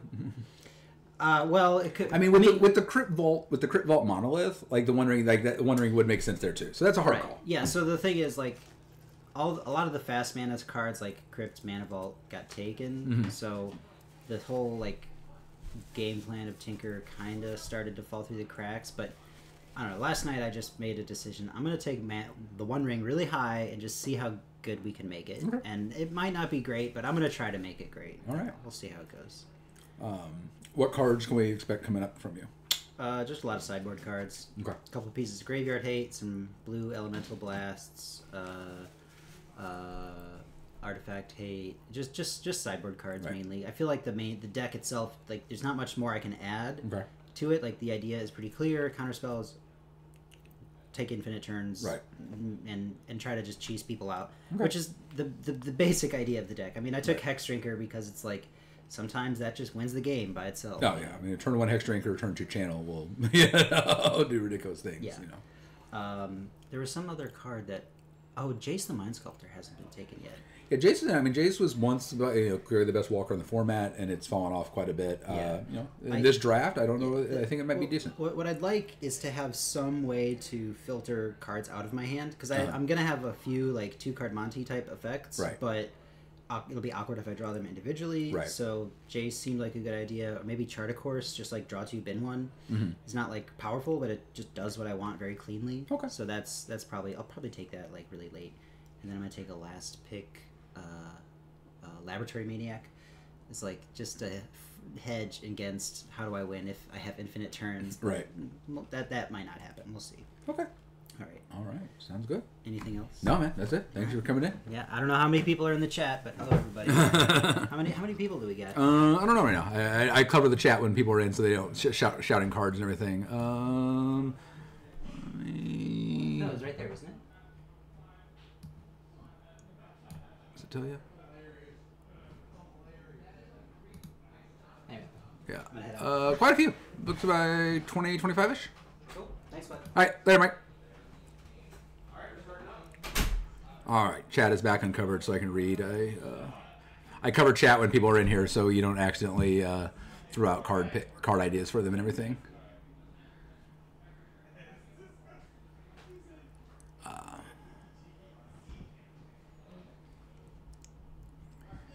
All right. So who do y'all like? Looking at these, like, who do you think the favorite is? Hey, Jason. How's Sports Show World? Oh, it's okay. You're off working, selling baseball cards and basketball cards to the kiddies and the adults, because I don't think kids actually collect them anymore. I don't even know what that is. All right. So Mark says. Like Warhol original painting. Okay. Yeah, no, I agree, Mark. Like, as I said earlier, and Mason kind of backed my thought on that when there's 2 mono drafters, it just leaves the world open, and Mason saw that and reaped that, right? Like, as I say, this bud's for you, but you already have a natty light, so I don't know if you want to be double-fisted. Well, we'll do that eventually. It's now, folks. It's now a natter day. Every day. Every day. It's a natter day. The Church of Jesus Christ of Natter Day. There's the ephemerate. I said that earlier. In jest, like, what are you going to do? Ephemerate your thing? Like, yeah, it's also good with spell queller. Yes, that's what. Yeah. No, there's a lot of good ephemerate targets, but no, it was in response to something that Jake was doing. It was in response to the Keen-Eyed Sentry. Yeah. What are you going to do? Ephemerate your creatures? Yes, we are. Oh, Nick with the Toxic Deluge. I thought Mason might grab that. That's a good if you're going to lose to a deck as Nick, you're going to lose to a deck that beats you before you can storm off. Okay, right? Toxic. Yeah. Yeah. Cage solid out of Mike here. Ooh, I love the Keen Duelist. So Keen Duelist is like Bob at home. But the interesting thing about Keen Duelist is that it does some extra stuff, right? We need a swap, by the way. Oh, okay. Just say cut. Cut. There we go. Cut. All right. Yeah. So Keen Duelist is Bob at home.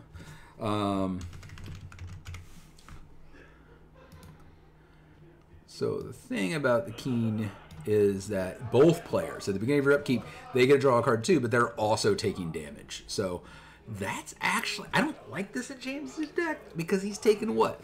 He's running Bob with Grizzlebrand and like Atraxa and some big juicy, I don't know. I like Keen Duelist. I don't think that that's the pick for that deck, but I could be wrong. Like, so when it comes to James's deck, we are looking at a deck that does a lot of things. No, that does have a lot of high mana values. Yeah.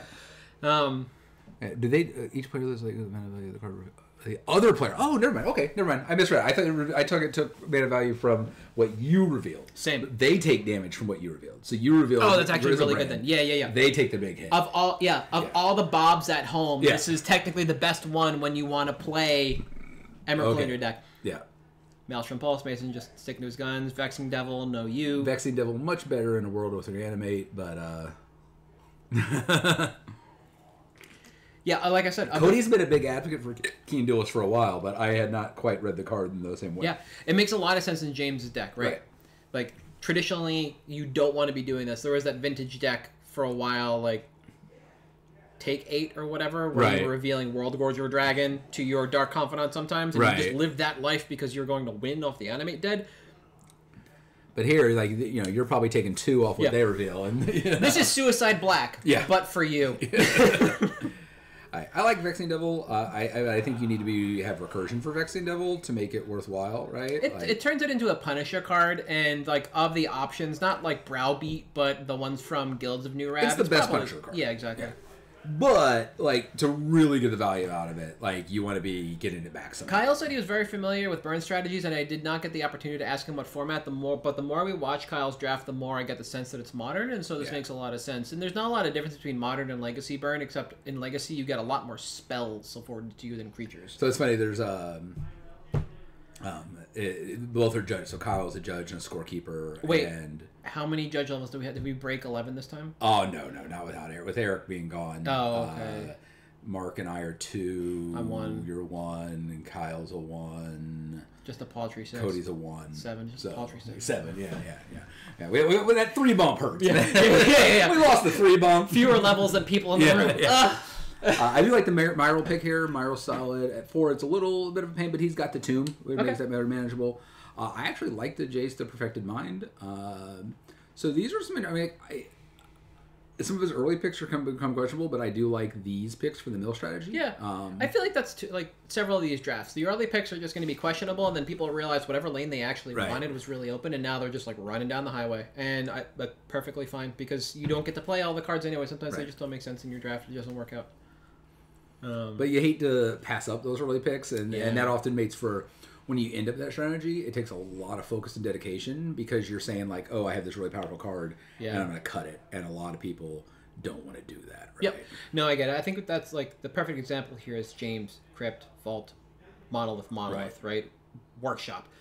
Are we going to see James try and tie a bow around both of these strategies, the Reanimator strategy and, like, the big Artifact Mono strategy? Like, maybe. And that'll be really interesting to see. And James is at that point right now where he doesn't have a lot of... I mean, he doesn't have a lot of sideboard cards yet. So, like, he can't run all of these. We say that, but the sideboard deck, like I mentioned earlier, could maybe. Swift reconfiguration. It's removal, or it's a combo piece. In this case, it's most likely removal. Yep. And now you have a vehicle. Poof. Yeah. Swift reconfig, it got a lot of hype for Commander as removal as the new swords, but also the combo piece, and then it dropped pretty significantly in price pretty quick. You know? Legacy players also have a really low threshold for 1 mana value white removal, it seems, but nobody wants to admit that Path to Exile is probably one of the best pieces of removal in Legacy, because who runs a basic? Not many. Skewer the Critics. All right. I like it. I wonder if we're going to get a light at the stage, too. That's a really good redraw for this deck. Good. Yeah, light would be good. You need some light. There's... Kyle spoiled Roiling Vortex as well when we were talking, but I did not ask. I didn't want to point him in any direction, so I did not ask about Pyrostatic Pillar or Eidolon. Nope, there's Wasteland for Mason. We got it. Had a Crucible effect. Okay. Whenever a player casts a spell, if no mana was spent, right? So that's all the free spells. Right. That's good. Yep, and then so it's basically like a weird Sulfuric Vortex, Roiling Vortex. It's kind of like homage to that without being the same. The multiverse. Oh, this is one hell of a card if you watch the Standard Pro Tour. Everybody reveals 6, and then you just cast a card from those 6 or those 10. Okay, but for 7 mana. Hey, he's got the good mana. He's got all the artifact mana. This is kind of like the payoff for that part. I just don't know how it's going to tie the room together. No, this will be the one. Soren's or Saramon's Ransom or whatever it is. I want to see if it gets picked or whatever. And a couple of these decks, it could actually work. Like the blue-black deck, it could work in. And you are giving them some Sorons. I'll tell you, this card is a lot better to cast on Moto than it is in paper, because apparently the 2 options of face up versus face down are not labeled. Okay. So if you cast it against me, I've got no idea which pile is which, and I just have to best guess my way through it. So it's like very good on Moto. I don't think it's that. It might not be that good on paper. The Ring Tempts You, though, is something that we talked about. We haven't seen much, I don't think we've seen any Temptation go on yet, so this would be, I believe, our first foray into that. Right. I was curious how popular the ring tempts you would be. We've seen one card drafted in the online so far with it, other than the ring, obviously. Does the ring have the ring? No, it does not tempt you. So the Sam that buys stuff that gets something back. Yep. Popularly, also Nazgul tempt you. Okay. And Nazgul would fall under the same rule as 7 dwarves for VRD. And that rule is you have to draft all 7. I think I have a judge assist call coming in. So I'm their I'm often their call. Your judge on call? Yeah. That's an interesting one. Yeah. All right. So the missing pick for Mike is actually missing. This is not a spelling error like we've seen traditionally.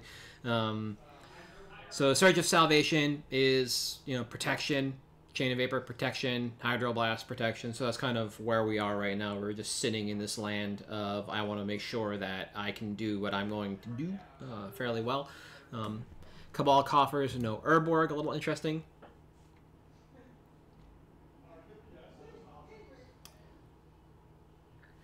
So I suspect we'll see an Urborg pick come around from James, but that will just lead us down the path of Cabal Coffers and all this additional mana for Torment of Hailfire, and then it still just kind of leaves us at a question mark of what are you doing with the reanimation pile?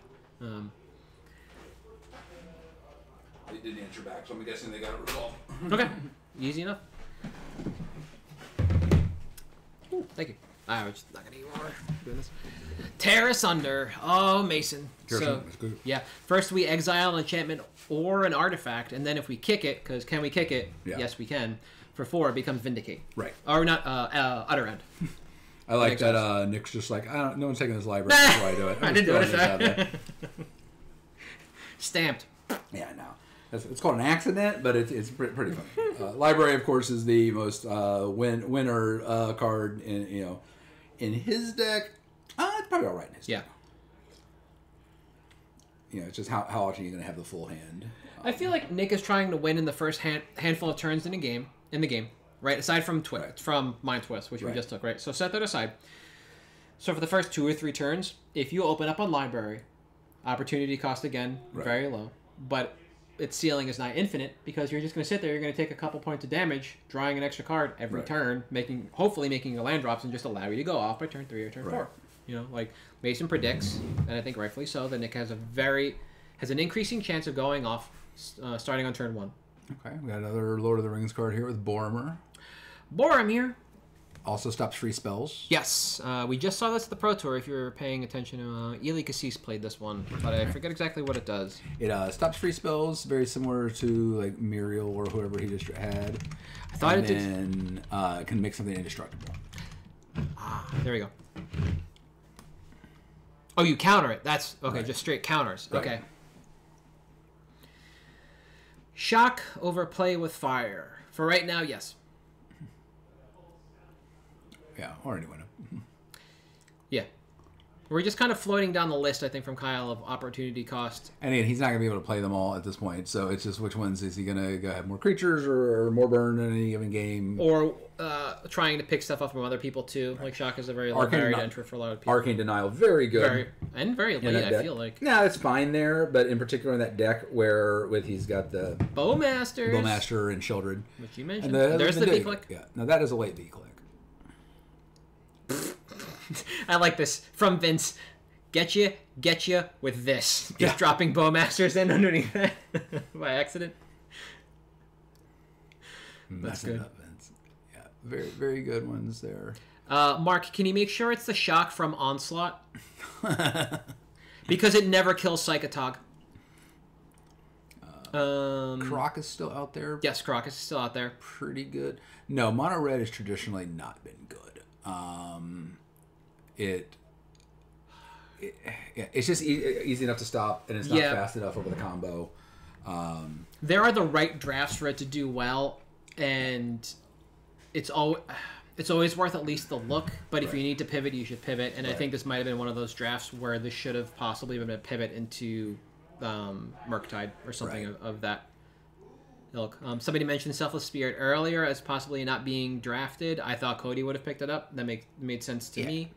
Jake getting it, also fine. So I have a feeling, I'm not going to spoil his Christmas, but this is something that I had been talking about. I have a feeling Cody's going to do something really cute with his last pick. Okay. Yeah. Was Cody's the last few picks of the attraction draft all the attractions? Yes. Like everything. Bang, bang, bang, bang, bang. Yeah. I hope it's stickers this time. It plays something that plays well with a card he already picked. I heard them talking about this card earlier. So. Okay. What's that? I would not be surprised to see Cody take Chronotog with his last pick. Okay. To Teferi's Protection Chronotog, where you... Yeah, you just don't come back. Unless they have Questing Beast. Yep. You're just... Unless they have Questing Beast or something like that, they will... Your Chronotog... Now, the problem with Teferi's Protection Chronotog is that there is a problem. You can only do it per turn, because you have to use Chronotog on... It's only once per turn. Yep. And once it's phased out. So this doesn't really kind of bomb those. I got something for you. That we've talked about that. The problem is they can just you need a third piece for that. Got it. Because you need Grand Abolisher. Yeah, this is okay for this one. Yeah, there we go. Yeah, you need Grand Abolisher to make that one work, because otherwise I activate it 500 You respond. times. Yeah. You respond by 500 times. Yeah, it becomes a standoff. I don't know if you will realize that the Chronotog we talked about doesn't really work, because once it's phased out, you can't keep doing it. Because we also talked about it with the One Ring. Ah, okay. Yeah. So I don't know if he'll do it or not. Deep-Root Wayfinder. This is just an explorer. Nope. No, this card's good. Like, oh yes. All right. Yeah, he thinks you can, but I told him, and I don't think he listened, that we figured out that you can't, because once it's phased out, you can't keep. So when this card got spoiled, he was all about it, and I was excited too. Other people were like, "Oh, whatever, I don't know," but I think this card's really good. Whenever Deep-Root Wayfinder deals combat damage to a player or battle, surveil 1, then you may return a land card from your graveyard to the battlefield tapped. Oh, so it's a different... what am I thinking of? Crucible. Right. Without fast bombs. Right. And it's got to do damage, but it's a 2/3 for 2. Yes, Wizard of Oz, there really are some Magic the Gathering cards out here, and that's one of the benefits of the rotisserie he's draft. going to just make him have the removal. He's going to cast Protection, floating 2, then cast Tog, and then say have removal for it, or not. Or yeah. not. Right. Okay, that makes sense. But yeah, Weirdo of Oz. So that's actually one of the best parts about any rotisserie draft. So rotisserie actually defines the format, and that says in whatever rule set you are using, in this case Vintage, in front of you, theoretically, is every single card that is legal in the format. Yeah. So we go by Vintage rules because that gives us access to every card ever printed. That's technically in front of you. So you do get to go very deep on your strategy. And then oddly, I mean, and what you quickly find is that because of the way that they publish cards now and the power level, there is a skew towards newer cards. Yes. I've had so many decks that were like 4 Vintage cards. It's like my Mox and something else. There's the joke about Legacy. If you go back, it's made somewhere in the heydays of the Star City circuit, which is just Legacy was a format, because that's what they were playing, right? Yeah. The joke is made the same about Vintage, where it is the spells from the first 3 years of Magic and the creatures from the last 3 years of Magic. Yeah. And the weird part is that 3 years of Magic for creatures is always rolling. Yeah. It's like... Yeah. No, 100%. Aether Gust into Vandal Blast, which again is just protection. Oh, cool. Glad you've watched them, Weirdo. Thank you. Yeah, that's awesome. Appreciate the views. Yeah. We were talking about pushing this from Twitch to YouTube as well, so it's nice to know that there are people engaging over there. We always upload them. Yeah. So. Counter target. Right, so we tried an Otawara, but it's been picked. So Yep. he mentioned Charter Course. He said that sometimes he just wants to dump cards that aren't relevant at the time. Oh, you have Uro, so you gotta feed it. Yeah. So this seems like a good way to do it. But he said most other than that, he's mostly going to be picking sideboard cards at this point. So Okay. he's kind of settled in on just, I'm going to counterspell as many things as I can and try to get to infinite turns. Oh, we're taking Infinite. Well, I mean, with Vault. With Vault, yeah. So that's why, okay, maybe Urza into Ulamog to just try and hit it that way. Just natty. Yeah. Phyrexian Arena, that's a pick. That's slow and tedious. I don't like it, but okay. Maybe when Bob's out there. Oh, you're James. That's right. Sorry, you don't bob. You can't Bob. Yeah. You can't. You could Bob yourself to death. With I've seen the Reanimator with Bob in this format, and then they flipped Iona, and yep. You don't have SDT. That went to Mike, so you can't even right feign that you're gonna muddle with the top of your library. All right. The new art for what? The Phyrexian Arena. Yeah. I mean, it speaks to what's going on between GS and Phyrexian. It speaks to the story point. Like, you reprint it into a standard set, it's going to be relevant. and we're just coming out of the Phyrexian era. The printed version will not be the new art. As a general rule, our printed version are almost always the original. The original. There's the Play with Fire that was mentioned earlier. Yep. Pithing Needle, like Mason very mentioned good in his interview. Right, very good Brutal Cathar here. He had some good removal earlier, but he hasn't had any for a while. Note, March of Otherworldly Dreams is still... Otherworldly Light and Dreams, yeah. are still, both of them actually are still there. The card I was thinking of, not Adele, she's a musician. Adele would be good for him too, though. The card wins games. That's the mono white one, right? Is it? It's the mono white one that makes tokens when it attacks. Yeah. And its power is equal to the tokens. Yeah, and so like we're getting towards the end. We're staying the course on mono white. That seems kind of like Adeline. Adeline, that's Adele, it. Yeah. Adeline, close enough. Yeah, that is your Lelia, effectively, right? Yeah. Yeah. Maybe just Indian's interesting. I mean, so Cody could do anything. Now, you know what? Cody does have the black. Wait, how did we get Bowmasters in here twice? Wasn't that pick? Yeah, I think it's a glitch. It's not supposed to be. Yes, okay. So that is supposed to be Slitherwisp.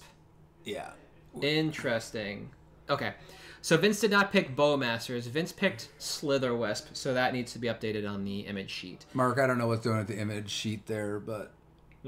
Jake picked Anointed Peacekeeper. Peacekeeper, yep. That's just a spelling error that we are addressing. It will be in there shortly. Yeah, I like Slitherwisp, actually, the flash deck. I think it's a pretty interesting card. I need to bring it up, because I know of it, and I've seen it before, but I do not remember what it does. People were all about it when it was released, and then I immediately forgot it. Is it WHISP? Slitherwisp? Nope. Oh, yep, there it is. Yeah. Yeah, a lot of your stuff has Flash. Why not? You're seeing a lot of other people with Flash. Why not? Kyle should grab... Wait. Cast into Fire. Yes. Has this been... Yeah. No. Oh, that is not. No, Rotted. It does. It does have Flash. Yeah, it has Flash. Because that was a keyword that came out after Innistrad, right? That was Evergreened. Oh, I think I looked it up before. Was it? Okay, I didn't think the original one. Yeah, I'm not Tiago Chan. I wasn't sure if that art had it. Yeah, I'm not 100% sure. But... It's one of those weird things. It's like Exalted Angel and Loxodon Warhammer do not have lifelink because they've like slightly different They're text. the old lifelink. Yeah. So they double work with lifelink.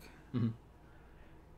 Yeah, that's what it was. Weirdo of Oz. Yeah. People were just going nuts. Okay, did have Flash. Okay, people were going nuts over Slitherwisp for that exact reason.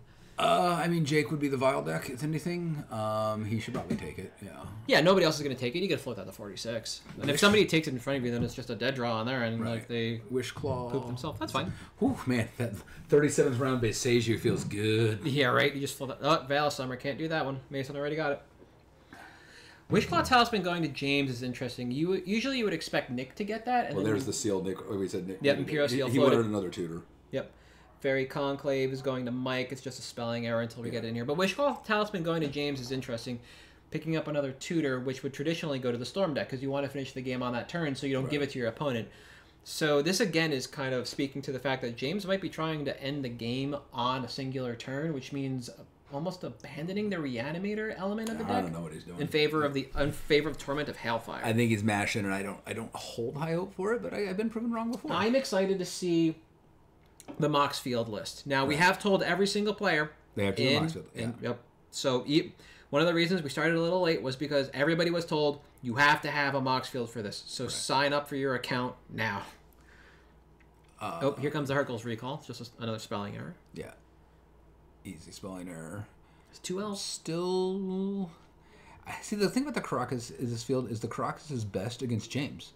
Yeah. And I think that's why you want it. Yeah, I don't think anyone's particularly... But Cody's got it. Abusing. Oh, did he take it? Cody took it. Yeah, he willed it. Okay, cool, good. Caracas into 8th August. Okay, I missed it. Good, because I was like, that's what you particularly wanted is against James. Yep. Yeah, it's so good there.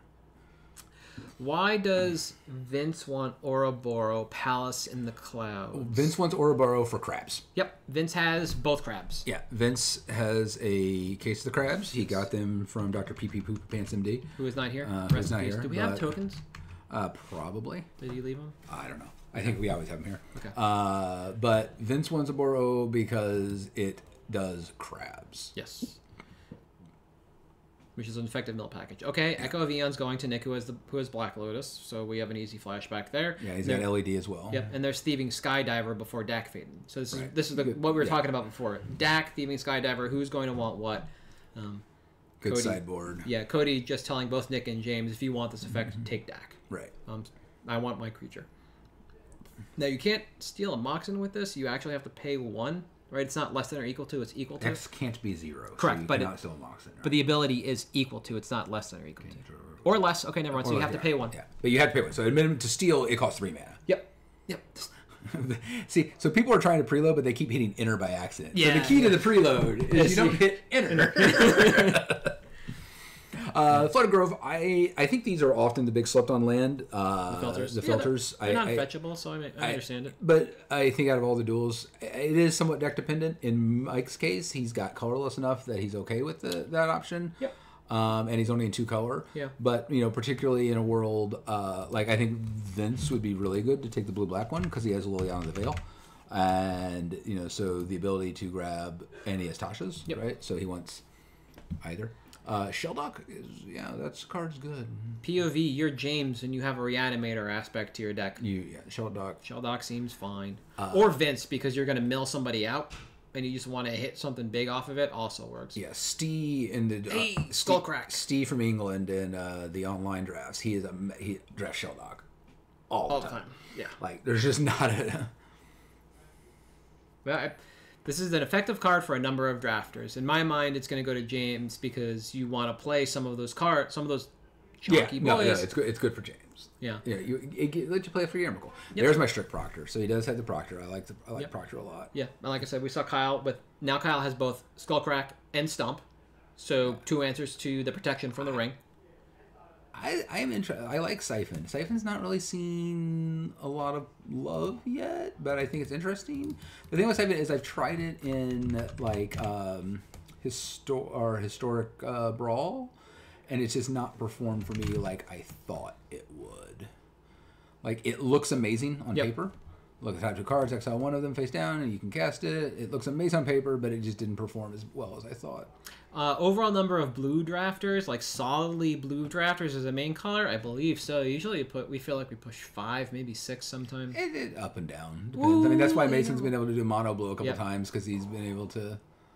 I like this Experimental Frenzy, and I almost hope it's paired with Steamkin, but that is just speaking to my heart as a standard player in that era. Steamkin's good. Steamkin should actually probably see play more. Yeah.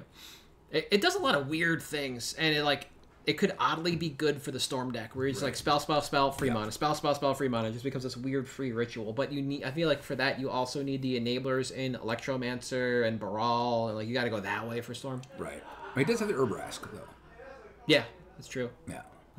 Nobody's tooting the horn yet. Right. The other side of Bergie. Cast a spell, make a money. And again, I think the problem with Kyle's deck with the Urbrask is am I going to go with these more creatures, or am I going to go with the more of the spells? And it's just kind of pulling in 2 directions. Yeah, well, you say that, but when you play Burn traditionally in both Modern and Legacy, you need your creatures to do at a minimum of 6. Yeah. And it's once you cross that threshold, the game is solidly in your favor unless the wheels fall off because now your hand's being picked apart. There's Rabble Master Math. It's 1/5 dead or whatever. Yeah, exactly, right? So you need your spells to do some lifting, but you need your creatures to do an unexpected amount of heavy lifting. So having enough creatures to cross that threshold so your spells can deal 6 to 9 damage is probably where you really need to be for a format like this. All right, so my top 3 pick right now, unless something changes up here at the end, is I expect Cody, Mason, and Nick to be vying for the win. Okay. Yeah. We'll see how Nick's comes out. In the end, he's got the powerful stuff. I don't know if it's going to be consistent enough compared to some of the other reasons when we've seen Ritual interesting. Yeah, that head shake on my end is what we were trying to do with Pyretic Ritual. There's a Relic of Progenitus coming in for Mike here. We just got a typo issue. Yep. I don't know. I swear, if James goes Pyretic Ritual into another Red Ritual into World Gorger Dragon, hats off to you, man. That is... I'm still rooting for World Gorger Dragon with Anime Dead, but we got some good spells out there to make that one work. Yeah. Do we see a Bazaar? Bazaar's... The legendary tough, Bazaar. Right. Yeah, Bazaar's tough, but James could make it work. Is the Bazaar tap for mana? No. No. Yeah, that's the issue. Yeah. We saw an Urborg go. We haven't seen Yavimaya go. Yavimaya would be good for Mike to go with his Nissa. Yep. I believe James has the Urborg. Yes, James has the Urborg. I think Yavimaya would be good for Mike or Mason. Yeah, either one. Either one. It's going to work out well. I didn't see Mason took the... So Witherbloom Command. This card, man. This card is low-key amazing in this format. And, I have not been able to get many people on board with this thing yet. But,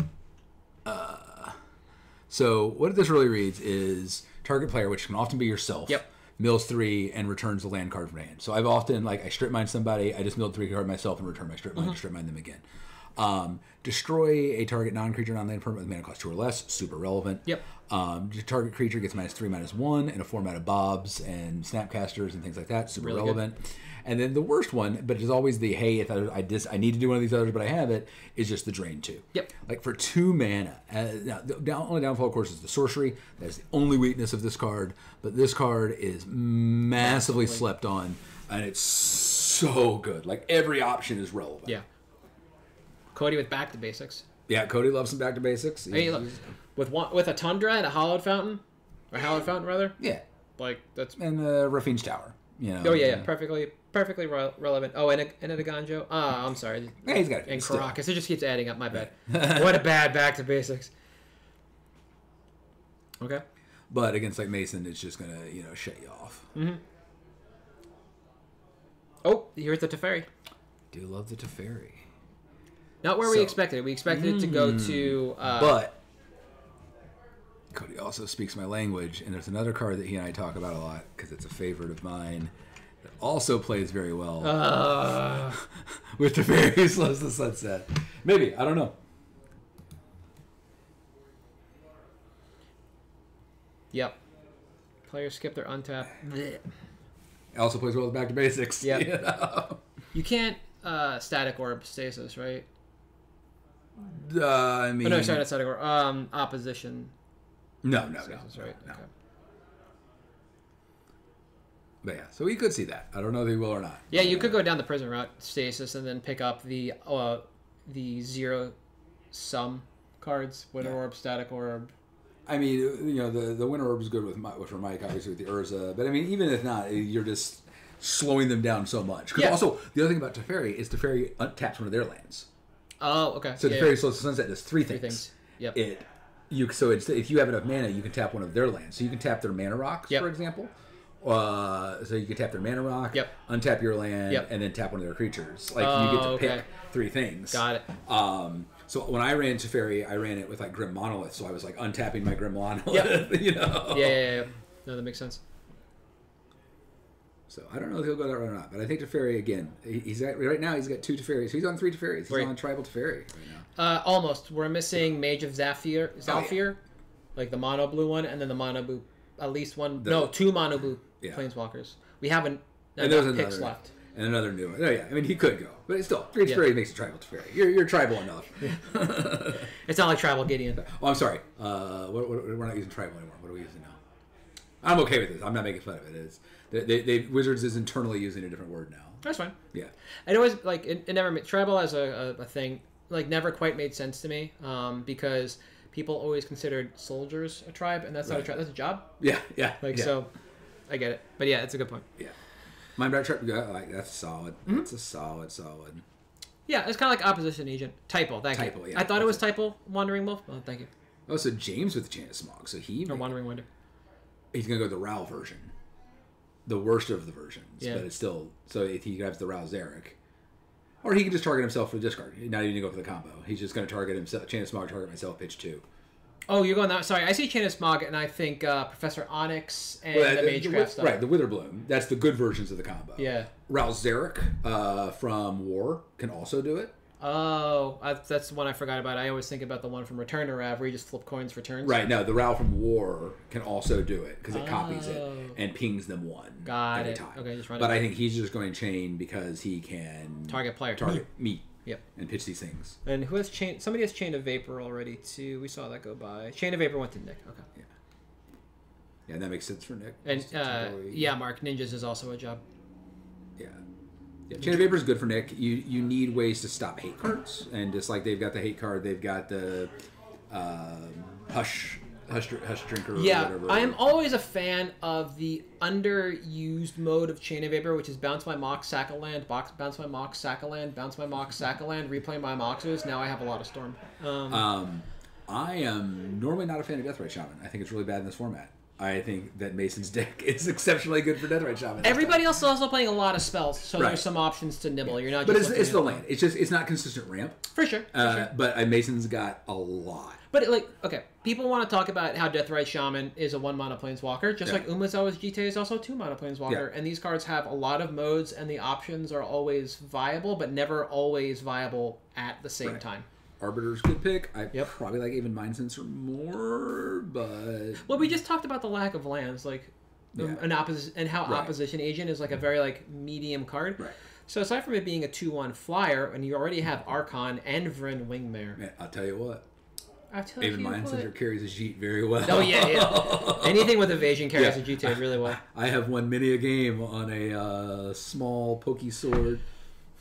This was a card I was thinking about earlier, but I didn't want to say anything when we were just trying to figure out where Time Twister was going to go. I was like, first you take the Twister, then you take the Windfall. Notion Thief. All right, now we're back on the... He's got a lot of the stuff cards. You plan with Narset. Got a lot of main deck cards. Maybe he's going a little audible or a little flexible side. There's a lot going on with a number of these decks, and I think the Mox Fields are going to be really exciting to see. And they will tell the tale. For sure, and so will the tape, and it's going to be really interesting. I do love Cathar Commando. The card's bonkers. Destroy target artifact. Okay, yeah. 3/1 flash for 2. Pay 1, sacrifice it, destroy an artifact or enchantment. Oh wow. Are we? Oh. 4-drop Chandra, I like. 6-drop Chandra. We can't just pick all the Chandras. Mason gives me wood. Swag Tusk. Yeah. All right. Mark, can we get that as the proxy instead of actual Thrag Tusk? Can we get Swag Tusk? Cathar's Commando. What is it? There's another white card that I was just thinking. Nope. He went with the Onyx. Yeah. He's okay. No, not Hero of Blade Hold. Mirror and Crusader. That's the one I want to see. Oh, I do love some commit memory. That card's good. This has not been played. Okay. Now here is a card that somebody should grab. In particular, Mike, because it could actually be good at. What is that little dude's name? The new artifact hater, the artifact. The green one? It's colorless, but it's Haywire Might? Haywire Might, yeah. Yep. We were talking about that last night when we were discussing cards to In the notes that I took, I figured that we would be seeing the One Ring today, and as such, we would hopefully be seeing Cast Into the Fire and Haywire Might as really good ways to deal with the Mike's One Ring. Also looking for ways to deal with his own One Ring, he said. And that's what he thought he could bounce it with Brazen Borrower. But Brazen Borrower only targets their stuff. Got it. Okay. But Haywire Might's good because it's versatile because I can deal with my own One Ring if I have to. Or I can just deal with your thing. Yep, and he's Mike's in reds. There's the stasis. Oh, I love you, Cody. Magic is a zero-sum game. Okay, Mike is not in red. That's right. No. So there's no opportunity for Cast Into the Fire. So, yep. Yeah. Also, so there's that, and I think there's another underplayed card. Just let me... this is something I was thinking about the other day. Right? It's like, no. The One Ring. It's Destroy. I thought it was Exile. Okay. Yeah. It's just bury. Yeah, Haywire Might's good, though. Yes. Well, the word exile is a lot more powerful than the keyword buried, which is not a word we use anymore. We should use bury again. It was concise. I know what it did. Yeah. Exactly. Destroys can't be regenerated, but we don't regenerate anymore. We're just indestructible. So we got to get around indestructible with exile. Regenerate's gone. And this is just two old men yelling at various clouds. Exactly. Or a Mountain Goat song with less references to obscure European literature. Oh my god. Okay. So James right, we got a little lull after the stasis. The room was like, what? Oh my god. Yeah, and a hush falls over the crowd. Hey, Path. Ooh, nice. Okay, about time. Yeah. I would have taken March over Path. You have enough white cards to do it, but I think they're all so high impact that you might not want to. Yeah, but even just X. I mean, a lot of times your target's just so low. Okay, yeah. I mean, I rarely pitch a card to it. I do like the Fatal Push. Yeah. I like the push there. Push is super underrated. Real good. Ulamog, the Ceaseless Chungerer. He's like, I've got 2 Ulamogs now. I have Ulamog and Ulamog at home. Yep. Well, which one's the Ulamog at home? That's a good question. Ulamog at home is the one that only exiles one thing. Yep. Okay, good. I was gonna say I'm a Tron player, so I cap out a Chungerer. Ulamog at home, I guess, is OG. With exiles one thing. Yeah, it just shuffles back in, which is the useful part. It is. It is. So that's a double up. He may only main deck one of them, but switch it up when he plays Vince or something. Yeah, exactly. Because he wants to channel target, but and the destroy is a lot more impactful, or could be a lot more impactful than draw 4 off Kozilek if you wanted the shuffle clause, right? Like you said against. I mean, Exile 2 is good, but also Ulamog at home also has. I don't actually think either is at home because one has Annihilator, so they're both super relevant. Yes. I mean, it's just I'm going to exile 2 things, or I'm going to annihilate you, and Yeah. Dead Gone, interesting. Nobody's taken an Emrakul yet. Yeah, James has it. Did it? Did James get Emrakul? Yeah. I'm pretty sure. Oh yeah. Oh sorry. Long Aeon's Torn. Yeah. I can still remember. Yep. 11. Okay, that's fine. But so that's Aeon's Torn, but Emrakul, the Promised End, is still available. Right. Yeah. If you want to channel out a card, it's a good one to channel. But one that also mind slavers your opponent seems pretty decent. Does Mason go? Now, I have no info. This is purely interesting, but I see a Thragtusk. Mm-hmm. I see this. I don't know if he has enough creatures. I started thinking about Recurring Nightmare. Oh man! Wait, what? Stevens hadn't been taken? Holy crap! Yeah. That's. Are we gonna be on the Planeswalker sneak attack card for Kyle? Is that where we're gonna end? We're just gonna have this really nice early. If he did, I changed my whole critique of his draft to it's still bad, but I like it. Yeah. Minister, it's nice. I like that. Okay, I don't know what that card does. Yeah, it draws your cards. All right. If you have a legendary, I think. Okay. No. Nope. Yeah, the new cards are always like awkward in there. No. ETB's tapped unless you control a legendary creature, which you've got a lot of. Tap to add a white. It looks like 1 and a white. Draw a card. Activate only if you attacked with 1 or more creatures this turn. Okay. Yeah. Oh, attacked. So yeah. No, make sure it's good. Yeah. Pretty rancid in the opening hand, but decent later. I like the spell starter there. Yeah, we have a mishmash of fairies. We have Mastermind, Bitter Blossom, V-Click, so that's 3. Some Gideons would be, so he's got So okay. For Jake, you mean? Yeah. But Vince is now on 3 Mash Together decks. The Flash deck, this kind of punish you for drawing deck, and the Mill deck. So the Mill deck and the Flash deck actually kind of play well together because some of your fairies are rogues, and the Flash deck and the Mill deck, because a lot of your fairies are rogues, right? But almost all of your fairies have Flash, right. So it's like it's not a circle on the Venn diagram, but it's also not like that large. Hazard's good. That card probably should see more respect on its name in the format. Hazard. Yep. Shalai is the first appearance of another green pip. I don't actually think he's ever going to activate the ability. I don't think so. But the first ability is enough to play Shalai on its own. Yep, if memory serves, Savannah and Temple Garden are still available. Oh, he could. I mean, he's got the Mox. Yeah. There's almost no downside from it other than consistency of he's not going to draw the green consistently. Yeah. Man, Mason's got more lands than anyone has ever had in a draft. Yep. And he's not even running lands. Like, it's just... Ooh, I like the Gearhulk. I like that. Now, Gearhulk can only cast instants, right? So it can't hit your Time Walk. Target instant card. Yep. So but it can't hit your counter spells. Yeah. It can hit your Cryptic and all your counter spells. So. Yep, it just allows you to play a longer it's just game. A threat, man. It's just like... It casts... Wait, does it cast memory? Was that cast commit, not commit? Okay. Yeah, but I mean, it replays your Cryptic and then just like starts beating for 5. Yeah, I remember that's part of like that tail end of standard stuff was Gearhulk, your commit. Yeah. Okay. And yeah, Wandering Winder. We're seeing rogues. Because of the weird. Maybe it's a split card. Yeah. So some cards that works on, some cards that doesn't. And there was the rules change right around there when they released the Sorin, where you flip the top card and dome your opponent for the mana value of the card. Where that's where you start summating. Right. Yeah. Kyle doesn't have. I don't know. Sideboard cards are a worry for a lot of people here. I'm not sure what's going on. So Opposition Agent is a rogue. That is rogue. Yeah. We have the rogue payoff in Thieves Guild Enforcer. Yeah. And then we have Turnabout's Fair Play. Yeah, with the High Tide. Yeah. So we're on tap. Still, that's a lot of main deck cards. Pyroclasm's board. Cyclonic Rift. Oh.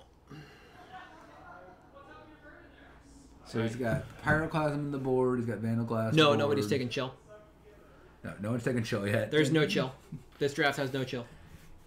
And Kyle just will weep when it's taken.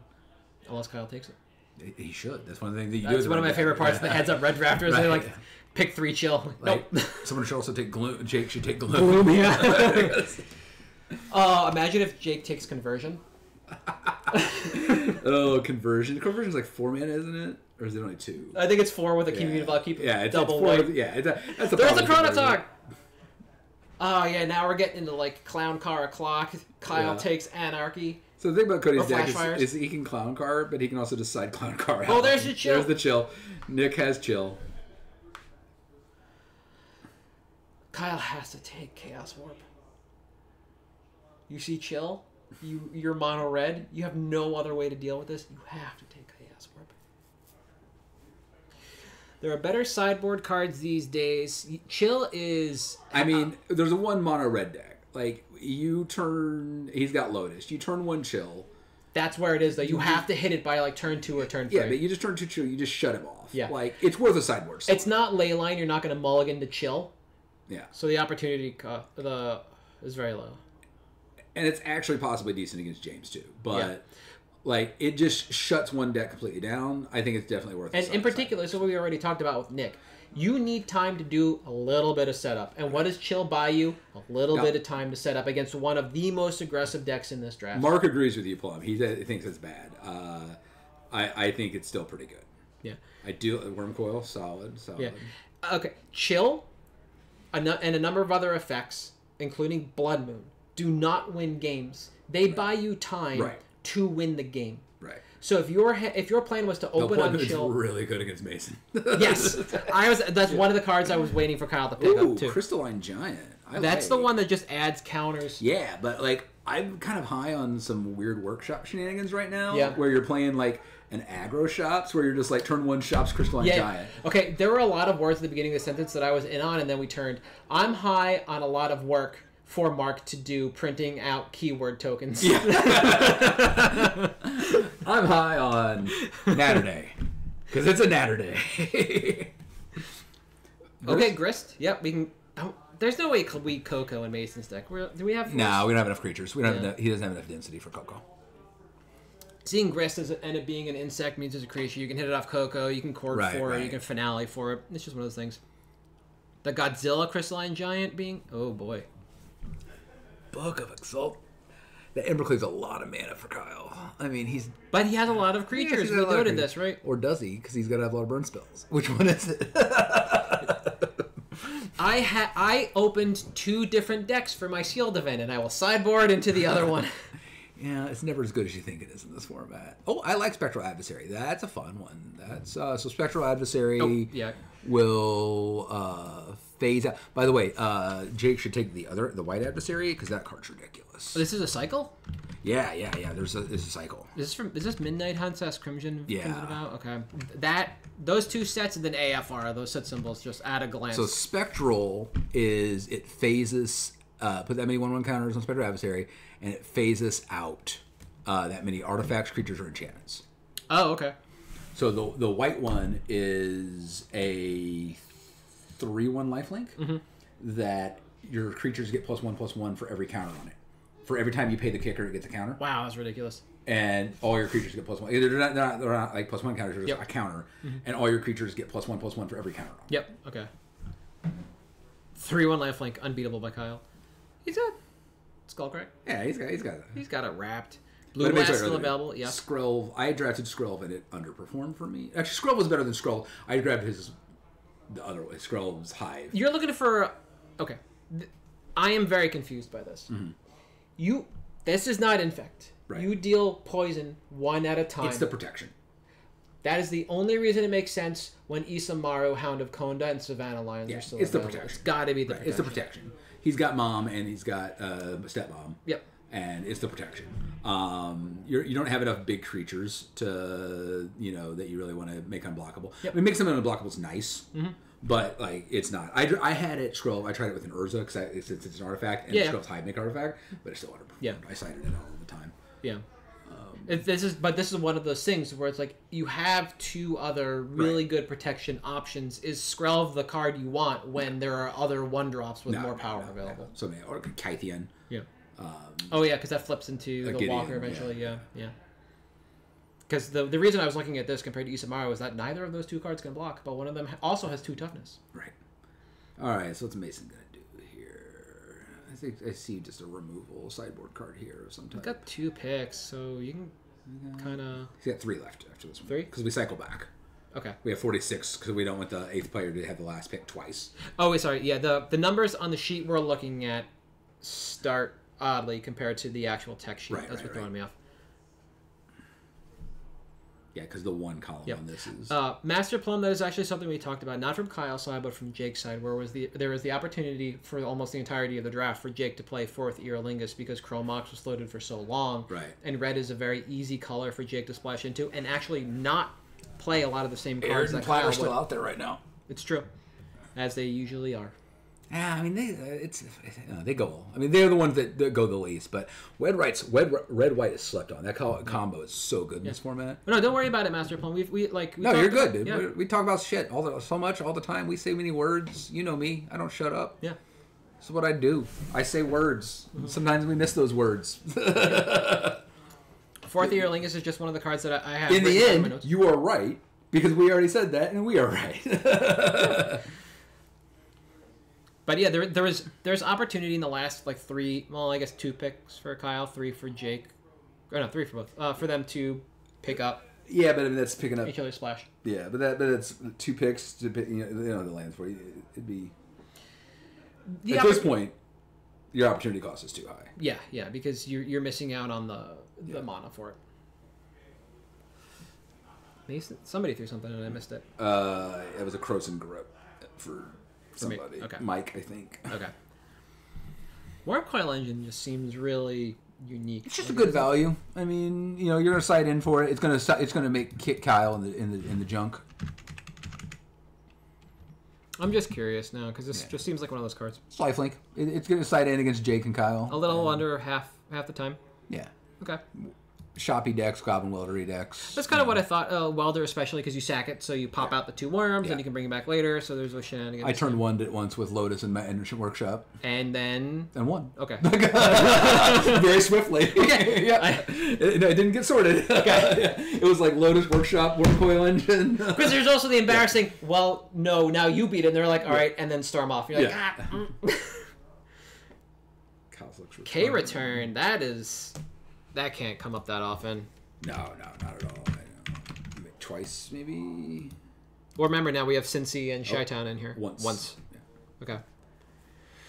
Null Rod. But it doesn't do anything. There's the March. Great March. So late, so good. Jake would have been the only one to say, I want to take this removal spell. 100%. And it looks like Jake just wants to play to the board. Yeah, and Cody was smart. March of swirling. He's like, I'm just marching. When the Saints go marching in. Yep. The beat of my own drummer. Ideas and bounds. We have a spelling error, but the card remains the same. Draw 3, discard 3. Yep, which makes sense. You want to win on that turn, so you don't really care. Yeah. You're usually a Bubble Hulk theory. I think, again, with the sideboard card stuff, I think a Transmute card would have been better there. I thought for hot moment, Ideas and Bound did have Transmute, but that's Muddle the Mixture. Muddle the Mixture would have been the better card. Because Muddle counters. Yes, it has another mode. Yeah. It's not just Transmute. Yeah. Yep. Yeah, Muddle would have been really good for him.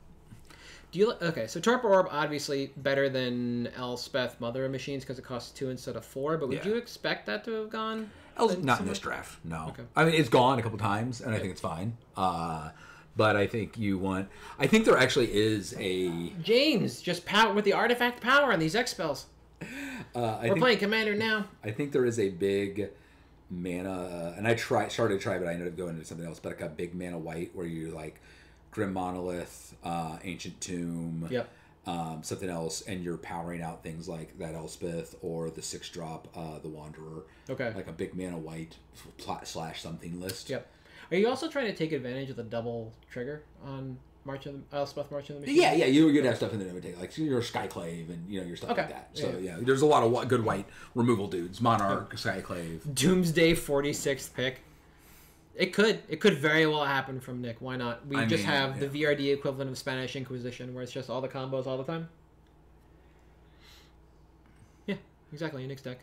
Why not? You have Thoracle. You have like a handful. Yeah, with Ideas and Bound, and you have.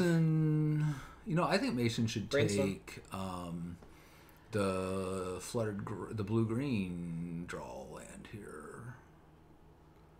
Not Flooded Grove. That's already been taken. Waterlogged Grove. Waterlogged Grove. Yeah. Yeah, the blue-green one would be good. Just give him a little more draw. He's got.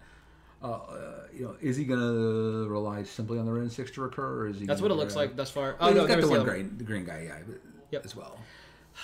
If you want Lone Mark, you can whisper into Mason's ear. He already has Thoughtseize, so just be like that little Fae. I still would with one Crucible effect, I still would expect Ramming Up Excavator. But you're not gonna go all in on it. You have Strip Mine and Wasteland and I agree.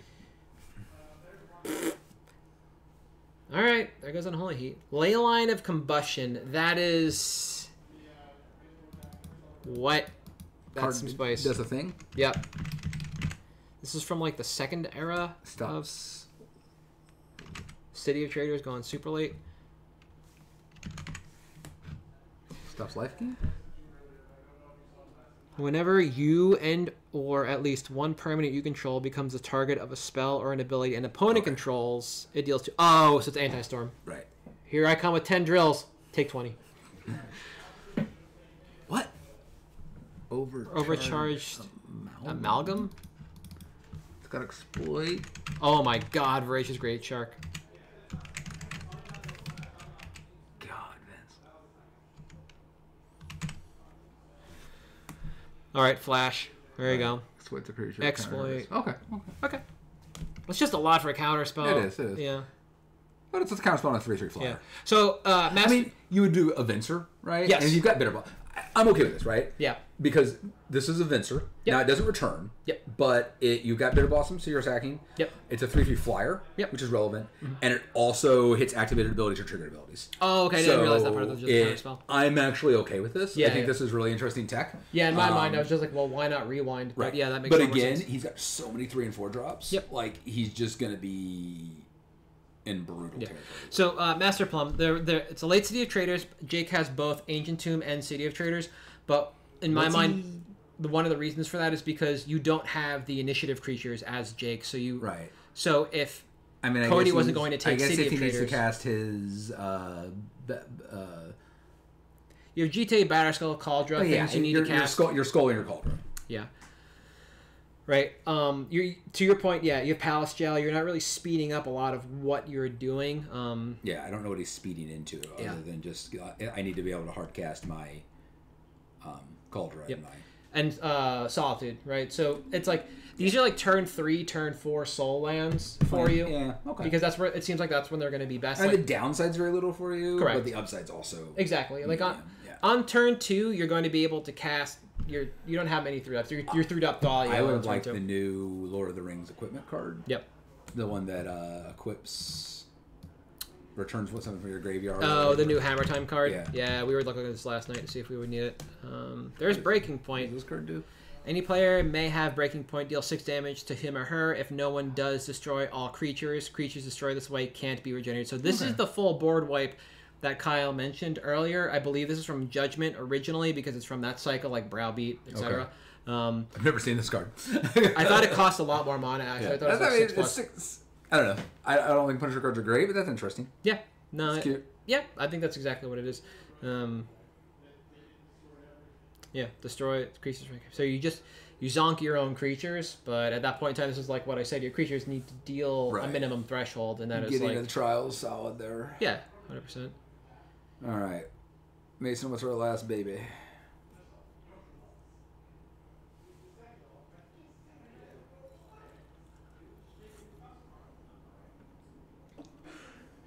All right, we started at 10. We're wrapping up here at 10 local time. We're wrapping up about 1:45, all said and done. So 3 hours 45 minutes, not too bad. 2 breaks, yeah. 2 interviews, not bad. And the players will basically export their lists into Moxfield. Start printing, Mark. Yes. But some of them are... Fast Bond, which Mason just said he didn't want in his deck, and there wasn't really people were ready. They were just waiting on Mason. He takes Mystical Dispute into Sedgemoor, which... That's a late mystical. Sedgemoor's good with Chain of Smog. It can infinite with Chain of Smog again, but again, he's got so many main deck cards. What's he... Yep, that's what I said. I think James Moxfield is going to clear up a lot of this. Yeah. An offer you can't refuse. Yeah. I like it. It's a really fun counterspell. Blame Kyle. Kyle's like, oh, I work logistics. I'm going to make you print all the cards. Yep. And Vince. Maybe that's why Kyle drafted the deck he did. I'm tired of being on logistics. It's a 1-mana counterspell. Like, you're trying to win on one turn if you're Nick. This is kind of what we talked about at the top, and we've just seen kind of happening over time. Nick also has Pact of Negation. Yeah, offer's good for his deck. So you're trying to win on that turn. Yeah, Plum's ran a decent amount of... Plum's actually are only 7-0. Plum 7-0'd one of the online with Thoracle combo. Yeah, which is what Nick is playing. Yeah, so I think offer's really good in there. Yeah. And you can generate mana with it yourself, like Mark just said. Target yourself to get 2 treasures. Your own spell. Yeah. Which is weird sometimes when you're like... Play Pact, counter your own Pact to get 2 treasures. Yep, yeah. It's like remanding your Grape Shot to recast Grape Shot for... And Cody with the... Here was that black man. Fallen Shinobi. Because he loves the Fallen Shinobi because that card's broke. It is really good. Yeah. Gracious Great Shark has Flash. I just want to go back to this. When it ETBs, counter target artifact or creature, which just costs so much. Yeah. Again, his mana is going to be the death. I think, like you need a lot of mana if you're Vince, especially to cast a lot of the later picks, and you don't have a lot of it. You only have Mox, Sapphire, and Darkrit. Yeah. Well, that's about it. We also forgot about that. There's the Painter Grindstone combo just tucked away in Vince's list, which might just be relegated to the sideboard. And Helm Leyline. Okay, yeah. I want to say not all of them are going to make the main 40. When you are very solidly in the Flash and like Rogue themes. So Vince, James, and Nick have a sideboard issue. I think Nick's better on the side. Nick's is the least of the issues. Yeah. But they've got more playables than sideboard cards. Yes. There's the least. Kyle and Jake do as well, but they're in the mono that it kind of has its own, it's got its own issues that you can generally extend. And they're both also going to have pretty low curves. Yeah. Though. For me, when I look at Nick's list and I see a sideboard issue, it's more about what cards aren't you going to play in the main, because a lot of them just go, so you have to kind of pick a plan and then put the rest of the cards that also work for that plan in the sideboard. Right. So did we get Brain Freeze? Yes, we did get Brain Freeze, and we have 10 drills of damage. So, like, we have very clear ways to win for Nick. Echo of Eons, Pact. Yeah, we're very clearly... Yeah, and he's got clear ways to win. It's just, and Thoracle. Duh. Yeah. So, we just need to pick what's going in the main. Yeah. So he's got the least issue. I think he just has too many main deck cards, where James and Vince have severe sideboard issues. Yeah. So, like, they don't have... Correct. The one thing I do like about Nick's build is that he gets to... And James has a few. Start game... Everybody going to have access to Moxfield, so your heads up. So you can see what Nick is going to do game one. If Nick comes at you with tendrils and puts the Brain Freeze package in the sideboard, now you have that cat and mouse of game of, wait a minute, do I sideboard in my Shuffle Eldrazi? I like Wish in the Storm deck for that. Same, yeah. It's a very good option there as well. We didn't end on a lot of, or any red for Nick. We have Xander's Lounge. We have Pyroclasm. He's got a Braid. He's got Pyroclasm. Yeah. Vandal Blast. Yeah, we have a minimal touch of red, and Wish does not really extend us too far into red. Right. Yeah, absolutely. With the Valk, and the Polluted Delta, right? And the Lotus. Yeah. And he's got Breach. I mean, he's got his second pick. Second pick. Yeah. So we're good on there. So it's just like Wish allows you to put all. You get to win from hand. Right. If you keep one in the main and one in the board. Okay. One of your win cons, right? And then you get to pick which one you're going to win from. Am I going to win from hand because I can tendril somebody out? Well, he's got a lot of it's not straight combo, like just auto win combo. I mean, he does have balance to Perish Protection. Yep. But a lot of it's just micro combos for value. Things like you have Invasion of Gabakhan and so I think this is actually Drannith Magistrate. This is a parlance issue with the game on the whole.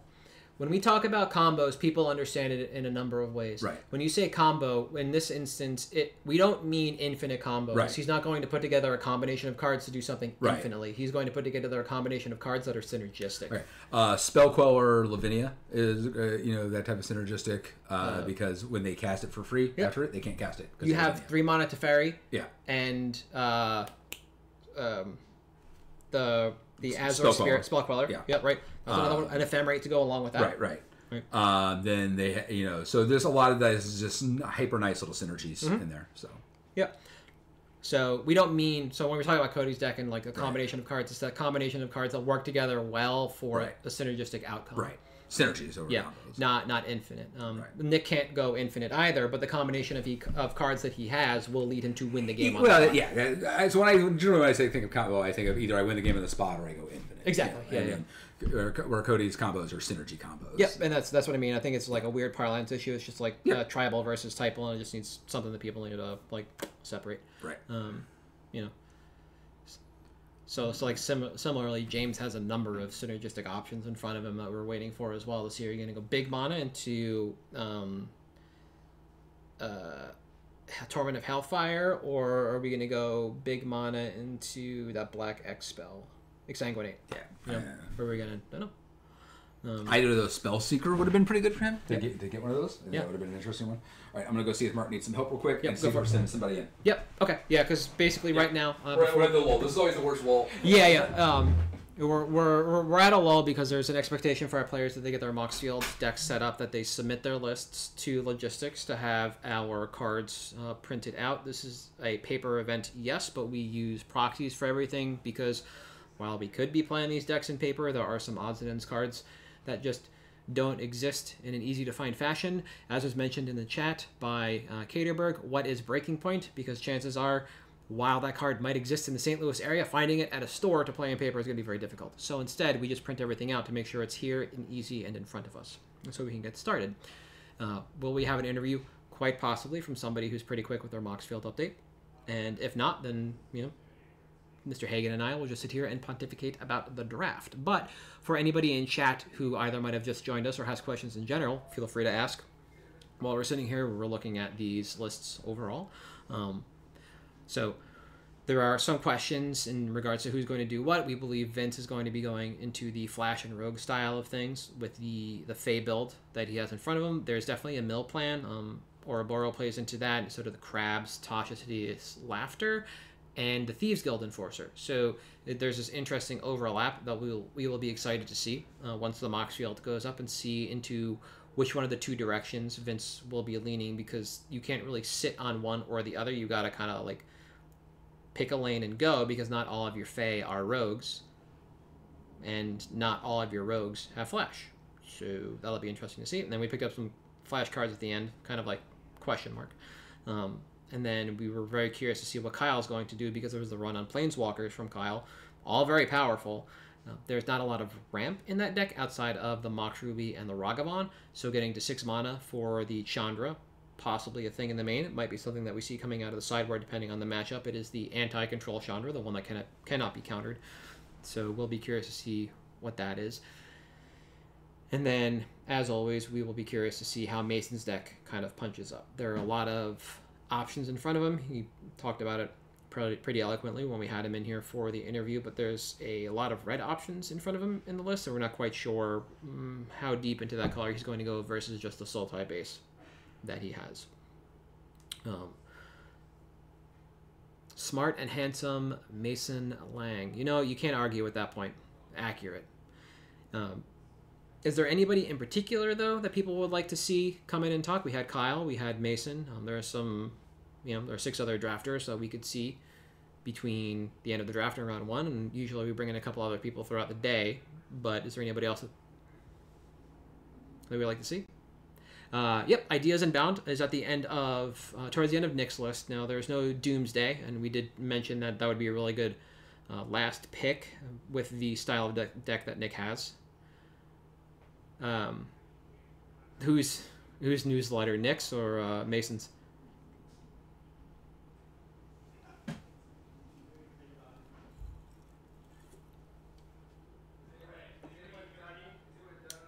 Yeah. So Nick's list. Nick basically stamped himself on combo with a pick 1 Black Lotus into pick 2 Underworld Breach. Nick was very emphatic about what he wanted to do with this draft, and then leaned into it.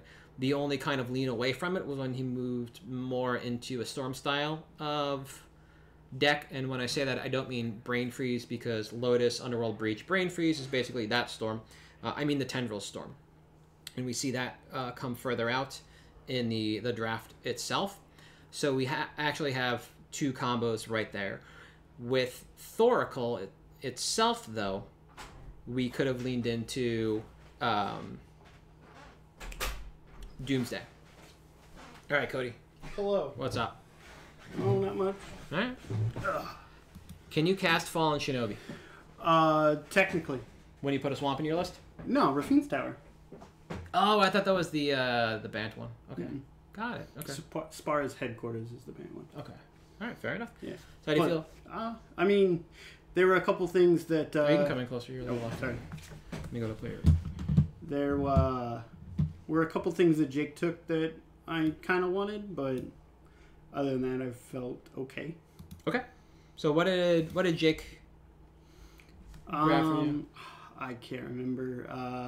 Because when we were looking at your deck, we figured we had an idea of where you were going, and then it kind of solidified into like, anybody who watches LSV draft knows what like Azor Cheons is, like that strategy. So we kind of saw that. So I'm kind of like, I mean, Jake had a very straightforward mono white aggro draft. So I'm just kind of curious, like mostly just the I think Anointed Peacekeeper and the other Elite Spellbinder. Okay. Yeah, Spellbinder makes sense. Yeah. What about Selfless Spirit? Somebody asked about that in chat. I didn't think you wanted to be on it, and Jake got it. No. I kind of wanted the Boromir because it does the same thing as Lavinia, but it gives my creatures protection. But yeah, I don't think I wanted the Selfless Spirit at all. Okay. And Boromir is nice both against you and in your own deck too. Yeah, it's gonna be interesting against Jake. Yep. And so you have Path, you have March of Otherworldly Light. Did we miss any other onboard removal? Cyclonic Rift. I mean, Teferi, either Gust, or Spirit, I guess. Yep. Touch the Spirit Realm. Okay. Yeah, mostly just control. Yeah. People, not let them have things that I can't deal with. Okay, so the draft kind of came together based on the list you had coming into today? Yeah, so it's not the list that I wanted to play. Okay. But I kind of like got into it because blue-white was pretty much open, at least at the beginning. Like getting both forces is that was dumb. On the wheel, right? Yeah. Yeah, like I took Force of Will, and then I had to wait the full cycle to get. Oh, I thought you got it back to back. Okay. No. Yeah, because I took White Plume. Got it. Okay. Over the both forces. Yep. Okay. Yeah, they were. Yeah, I thought that was the wheel. Okay. No, when you wheeled Force into Teferi 3. Yeah. Okay. I'm surprised I got that too, but yeah, I thought that was going to go up a little further. We were kind of in this area where people were a little muddy, and I wasn't sure if we would have a Planeswalker deck. And then it turned out Mason kind of like became one in the middle, but without Brandon here, we lost like the Nea Planeswalker deck, the Bant Planeswalker deck we usually see. Also, not seeing Yavimaya taken by the person that had Nissa was interesting. Yeah, I had considered just taking the Yavimaya because I didn't have a pick, but I was like, let's find something else. Is there anything else from Lord of the Rings that, aside from Boromir, that you were looking for? Like, did you care about the One Ring? So the plan that I had coming in today was One Ring Teferi's protection. Okay. Doing things with Chronotog. So basically, I just never took another turn, and I had protection from everything. Yep.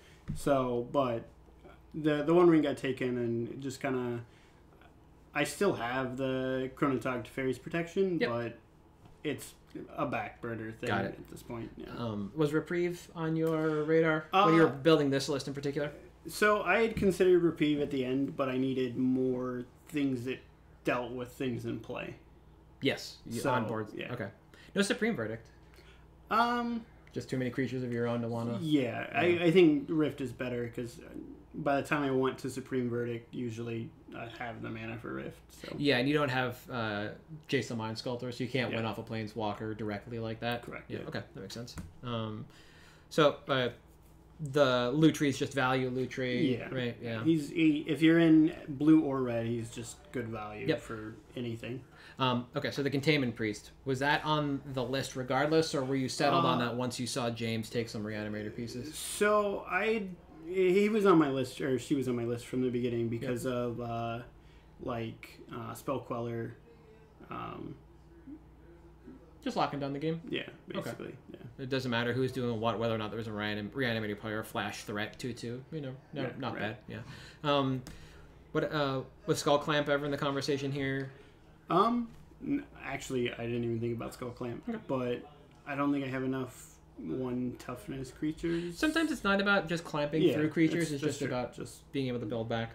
I do want to Thieving Skydiver one of Jake's equipments and just kill him with get him. Like GT. I'll just... Yeah, we were actually talking about during the draft, we didn't see Dak Faden, and I mentioned, there are some decks where Dak Faden would be good, like in the Izzet decks, and I mentioned that Thieving Skydiver might be an option more for you and for Mike than Dak would be, and you eventually picked that up. Yeah, Thieving Skydiver is surprisingly like a sleeper. Like most people don't even think about it, but just like turn 2 stealing a Mox is pretty good. You got to pay for it. You can't pay 0. You can't pay 0? Correct. Okay, so 3.